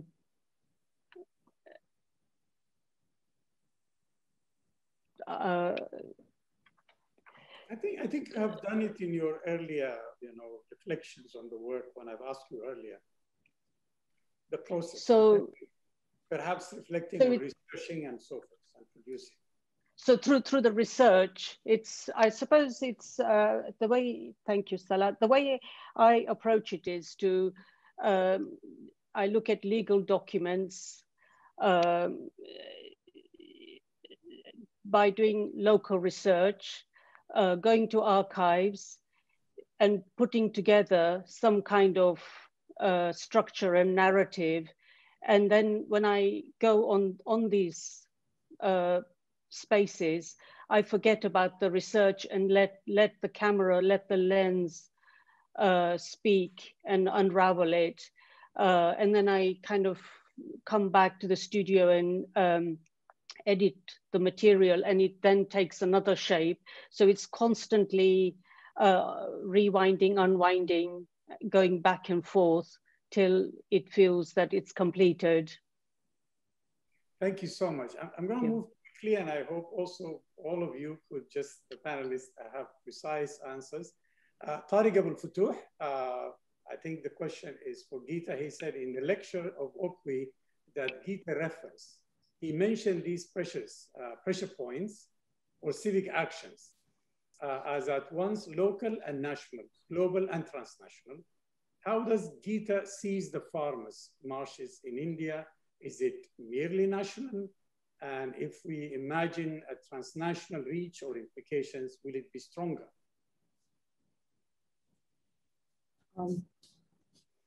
Well, certainly these massive rallies and the sustained commitment that they have been able to in fact present to an unsympathetic and antagonistic government and state has the potential to not only unravel the regime, which is one of the prognostications that is being made, but more importantly, it is based on a question of the corporate takeover of Indian agriculture. In the process, the farmers have so precisely and intelligently understood the role of global capital.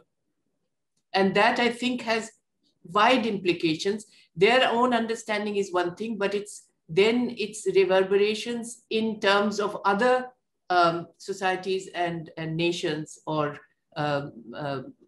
groupings across the region, certainly South Asia, but it could be much larger, that the questioning of global capital and its mediators in these particular countries, in India in this case, they have actually named the corporates that are being privileged to take over large tracts of environment, of land for mining with no consideration of environment, etc., as well as taking over the function of the public sector by demolishing all institutions of the public sector in order to enter the economic field. And so the understanding by such a large, in thousands and in what would be millions for certain, of this phenomenon has implications both in the understanding of global capital, but also in reverse, the understanding by other similar societies of what is possible in terms of resistance. Thank you so much. I have another intervention from Elizabeth Georges. She said, Geeta, I'm a great admirer. Of course, we are all admirers too. Your consistent undertaking of the aesthetic being always political is something that I intimately share.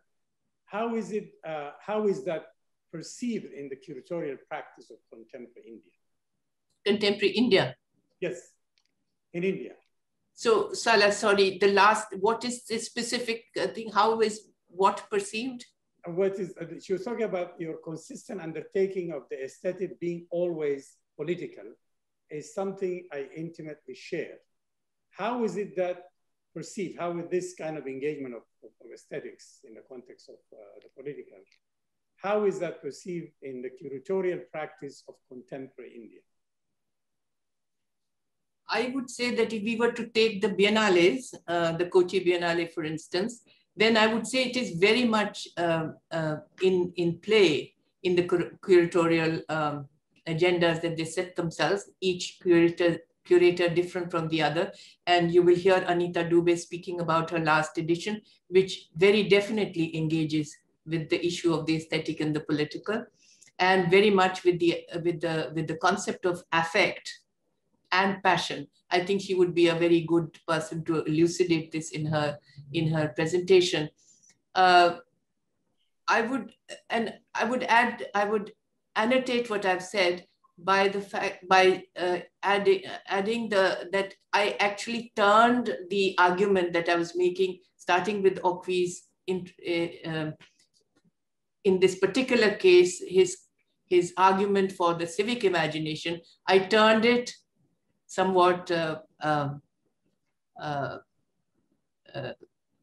I turned it without making a point of it in the end by suggesting that I would go back to Chantal Mouffe and the agonistic relationship, which allows for affect and passion, but also maintains the adversarial position within the aesthetic itself.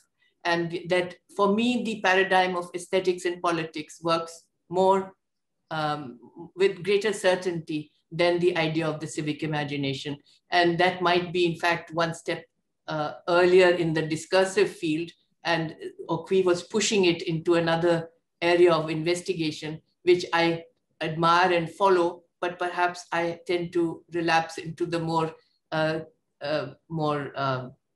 established, or not established, the more engaging for me paradigm of the aesthetic and political. I think that the curatorial practices in India are developing this understanding. I don't know that we have a theoretical basis for this on the curatorial front, yes, but certainly I think an engagement with it.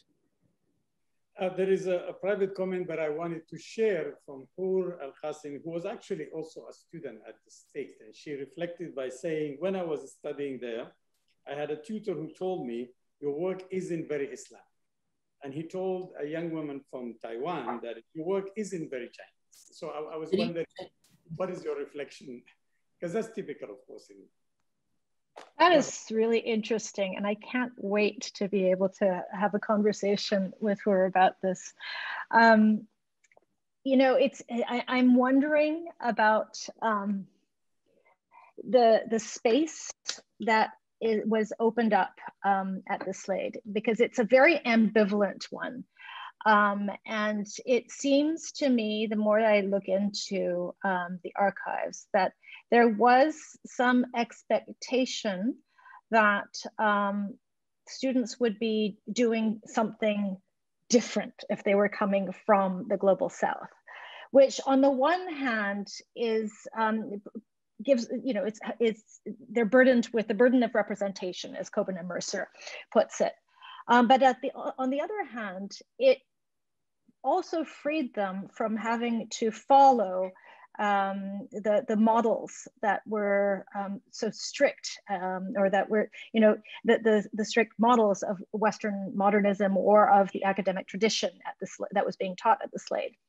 So what I'm thinking is that there is this sort of site of sort of, one might envision it as the site that's the place that's opened up also by primitivism, that there's a door that's opened that is stepped through by students who were at the Slade, but that there's a sort of turn, an agential turn that that sort of serves as a site of articulation of something that is much more about the students' own, you know, whatever it is that they're doing. There's an opening for them to do something new, to do something that decolonizes the politics of what they're being taught in that institutional context. So I'm still sort of working this ambivalence out, and I'm still trying to figure out how to theorize it. But that doesn't surprise me at all. So thank you for sharing that, Hur. No, it is interesting that you cited Coben and Mercer, because that's typical in terms of you know, pedagogy in that kind of a colonized space. The whole idea is that you are expected to study your own, you are not. But I think, interestingly, many of the artists, they have managed to maneuver through this. Even in the context of the United States, you'll find somebody like Spike Lee who could resort to doing a film with no Black people in it, for example, all of a sudden. I would think about like Steve McQueen doing Hunger as a maybe an unconscious response to that idea that he stick to a Black subject. And then he goes back to it in 12 Years Slaves.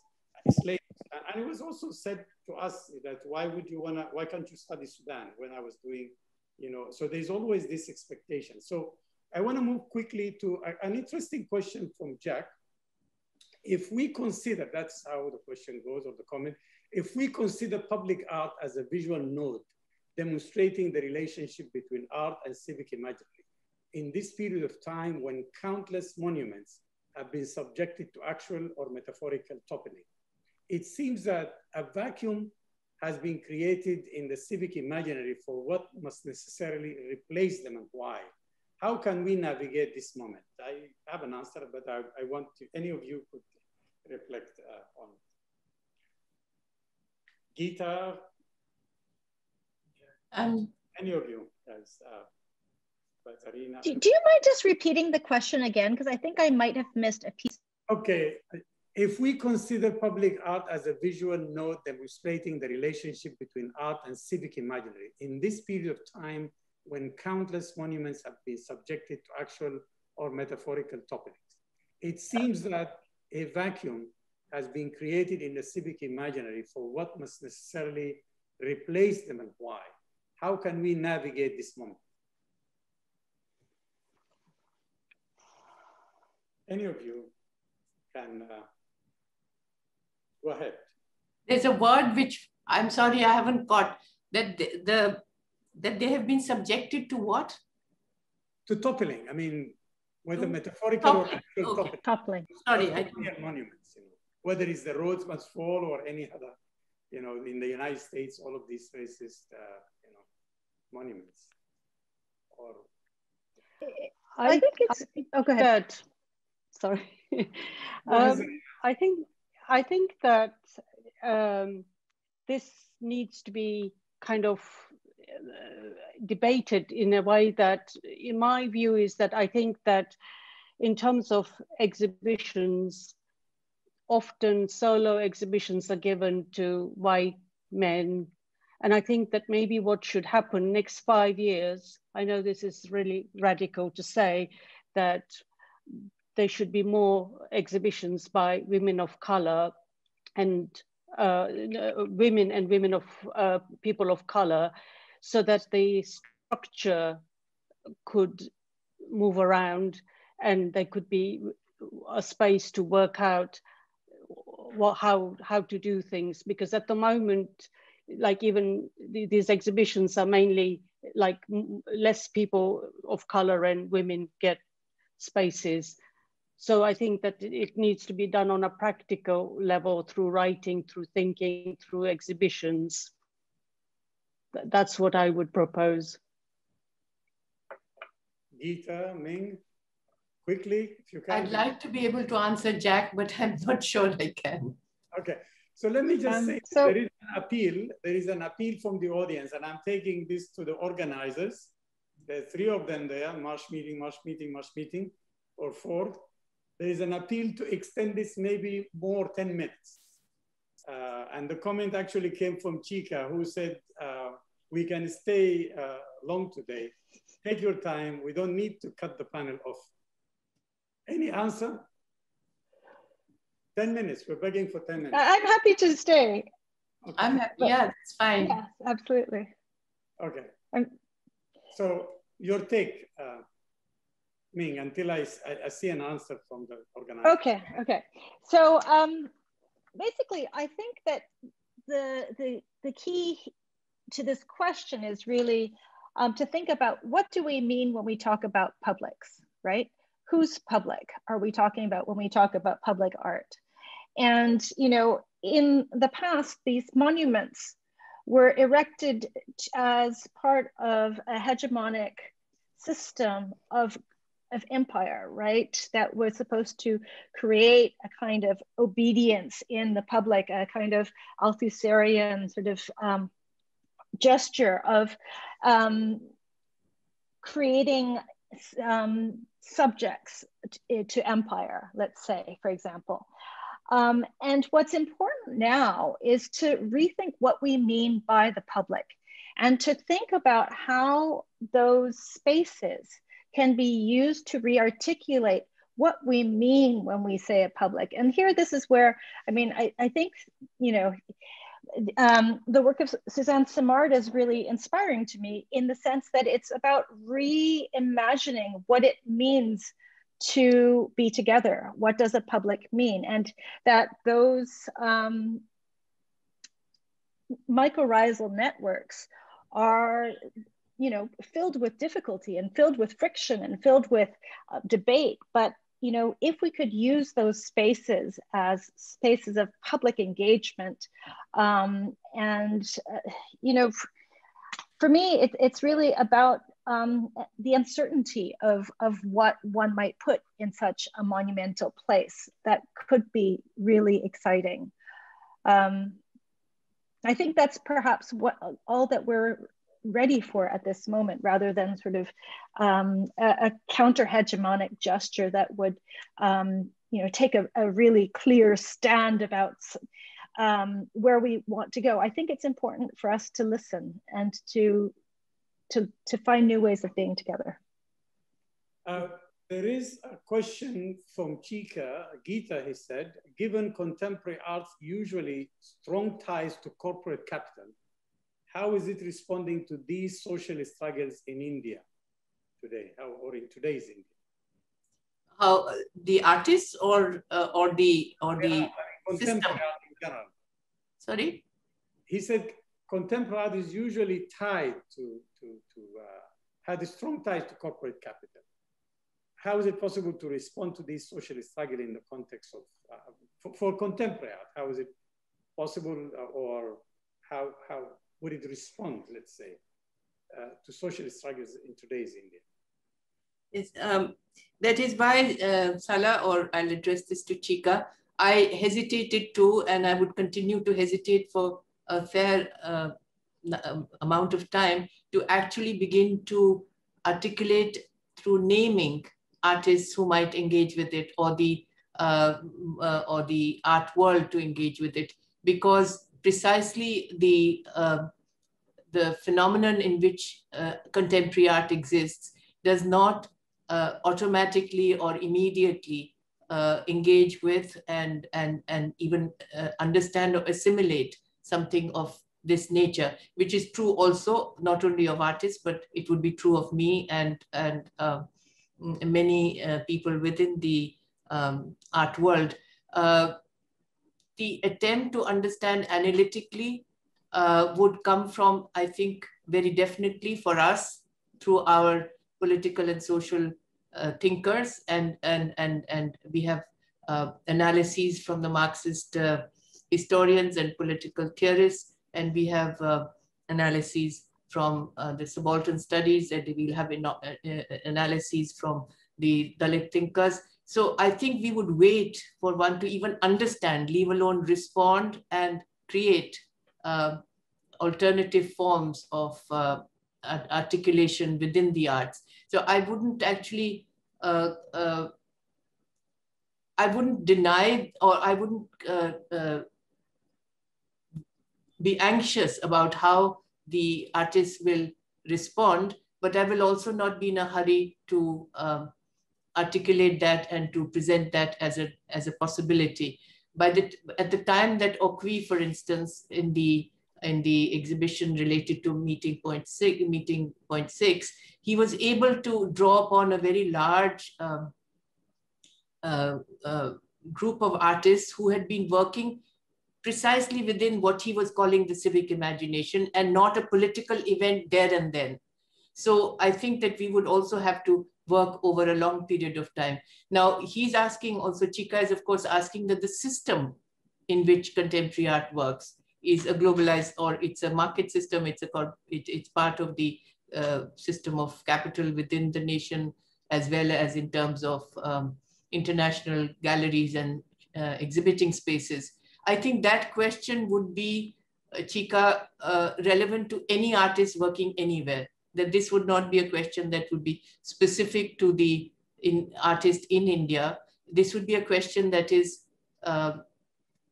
repeatedly asked and imperfectly answered in terms of what are the possibilities of a creative relationship to social movements and to changing history and historical conjunctures that we are today talking about.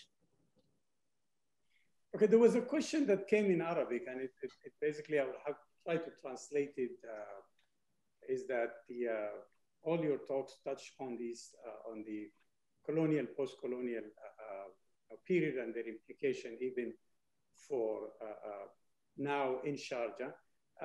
Is there any way that you can comment within this context on women's art or feminist art? Okay. Okay. It's a question that I try to translate as much as possible so to get it. So it's about women art in that kind of context of the colonial, post-colonial. Sorry, it's about? women's art or feminist art, the translation could go, is that like comments on that in the context of the whole talk about civic engagement.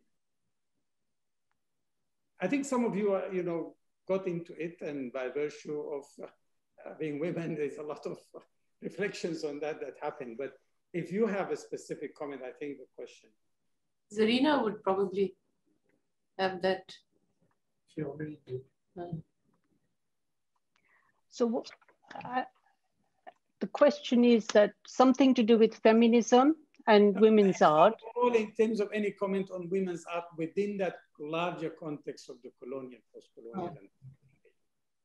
It was calling for a comment or a specific. Okay. Zarina is an example. Okay. Zarina herself is an example. Sure. I mean, I think it's, Zarina, did you want to say something? No, you go ahead. Thank you. Go ahead.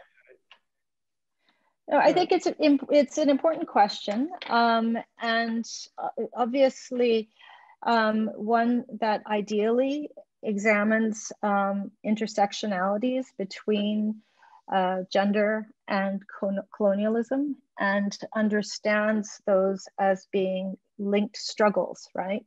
That this isn't about post-colonialism versus feminism, but about sort of articulating a struggle against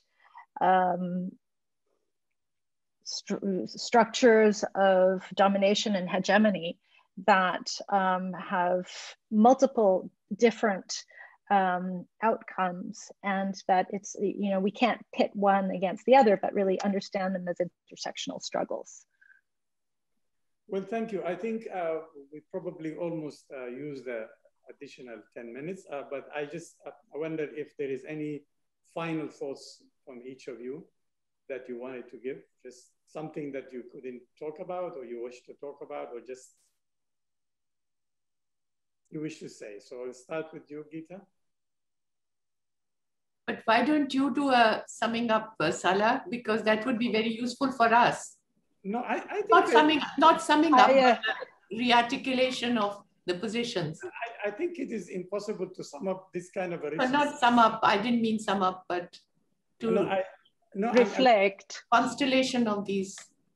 I mean, there is lots to be said. I think the question moved from an artistic practice that has this kind of a theoretical edge to it, like in the work of Zarina, moved into your talk, Ming, about how you really look at basically questioning art history in the context of the civic engagement. You've alluded to certain specific experiments by artists. You looked at that history or tried to theorize it through works by artists.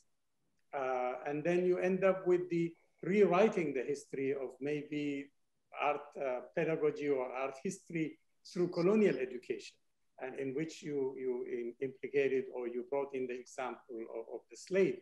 And I think that's opened up for the audience, whether they're students or scholars of art history, many, as you've noticed from the question itself, many branches that needed to be addressed actually, like the question that was asked about what about other places outside the colonial Western system, the Soviet Union, which is in and of itself is a very interesting, complex situation. Now people reflect on it and try to equate the two polarities of the Cold War as if they were the same.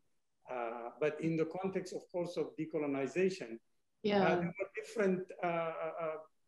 They were totally different.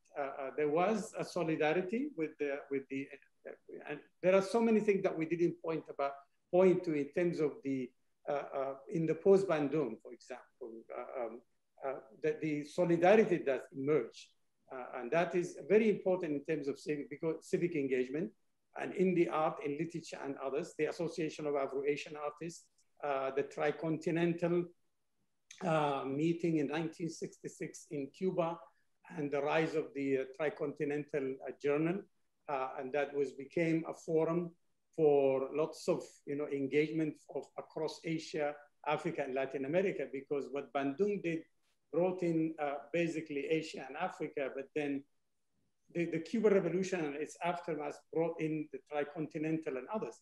And then, of course, the question that is raised sometime is some of the question about the transnational aspect of this, whether we speak about the link between contemporary art and the corporate world. There is always this question now, how do you do solidarity today? I mean, there is an emergence of decolonizing all of these institutions. I think there are rich experiments now of how to engage with that. I mean, I give, for example, one example in the post-apartheid in South Africa. How do you deal with the legacy of apartheid that is so entrenched in the public space, especially in the monument for the Verwoerd, for the Botha, and all those architects of the apartheid regime? Of course, there was, Rhodes Must Fall as a movement that was recent, but it was attached to the colonial structure and within the apartheid system and the legacy of education there that was actually definitely an apartheid in itself, and it has legacy today. But there is the Museum of Apartheid that try to echo some of the other experiments in terms of making whites, for example, when you enter that museum, to go through the black gate and experience what it meant.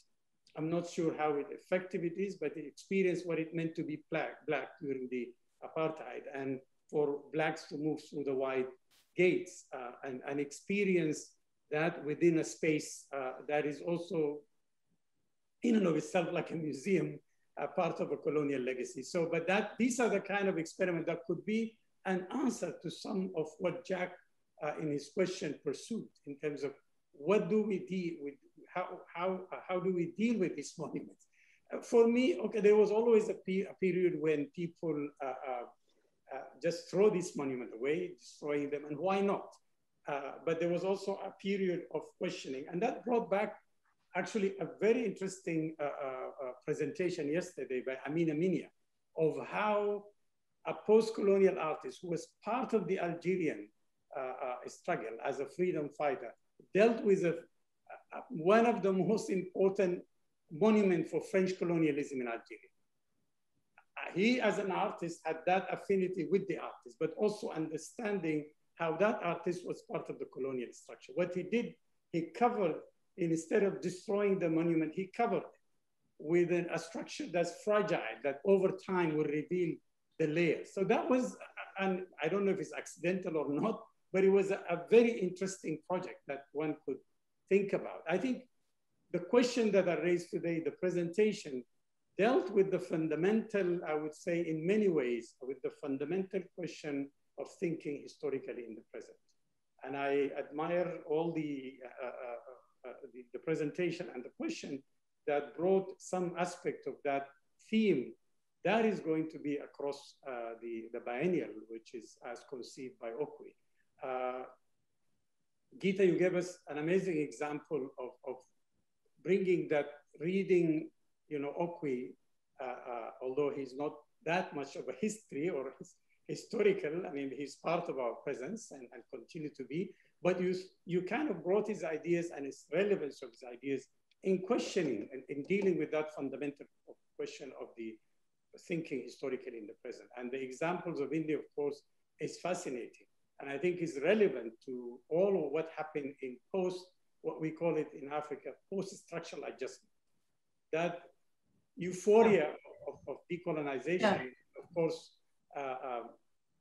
destroyed by all of these military coups, wars, inter-ethnic de-ethnitization in the era of post-nationalism or post, and led us all to still rethink and question the nature of the nation state, and how do you engage with it in literature, in art, and other things. I mean, Mahmoud Mamdani's work on citizen and subjects remained fundamental to understanding that and to understand the implications of that in the post-colonial state and its whatever you see it in praxis and in behavior. So it's interesting, but it also shows us that change is still possible, whether it's the Arab Spring, whether this uprising that we see in India and other places. It opened up new possibilities, but it also asked us for a new theoretical interventions, because obviously all revolutionary ideals are now very difficult. how do you deal with solidarity is now very difficult. When solidarity becomes incriminated or become criminalized, as Tariq Ali once said in our context, in our conference on axis of solidarity in London. He raised the question, he said, how do you do solidarity now? How do we remember Bandung and post-Bandung and what's happening now? But I think all of these questions are very important and calls for, and I think in a way it may seem gloomy, but it's also interesting because that's how paradigm shifts happen. Is the starting with the questioning which we're doing now, and hopefully throughout these dialogues in the March meeting and other forums, that new paradigms for changing the world and creating a better society will emerge. It didn't emerge, in the era of decolonization out of the blue. It was a long, protracted struggle, and then we dealt with the legacy of colonialism and how do you deal with it in the context of a transnational, very difficult corporate world. So anyway, I think you left us with a lot of food for thought, and I hope I did a good summary. It was, you forced me to improvise. And but that contribution is as and more significant, Salah. Thank you very much. So thanks to all of you, and thanks to the organizers of this, and thanks for their patience. They gave us actually 15 minutes more. So Thank you. Thank you so much.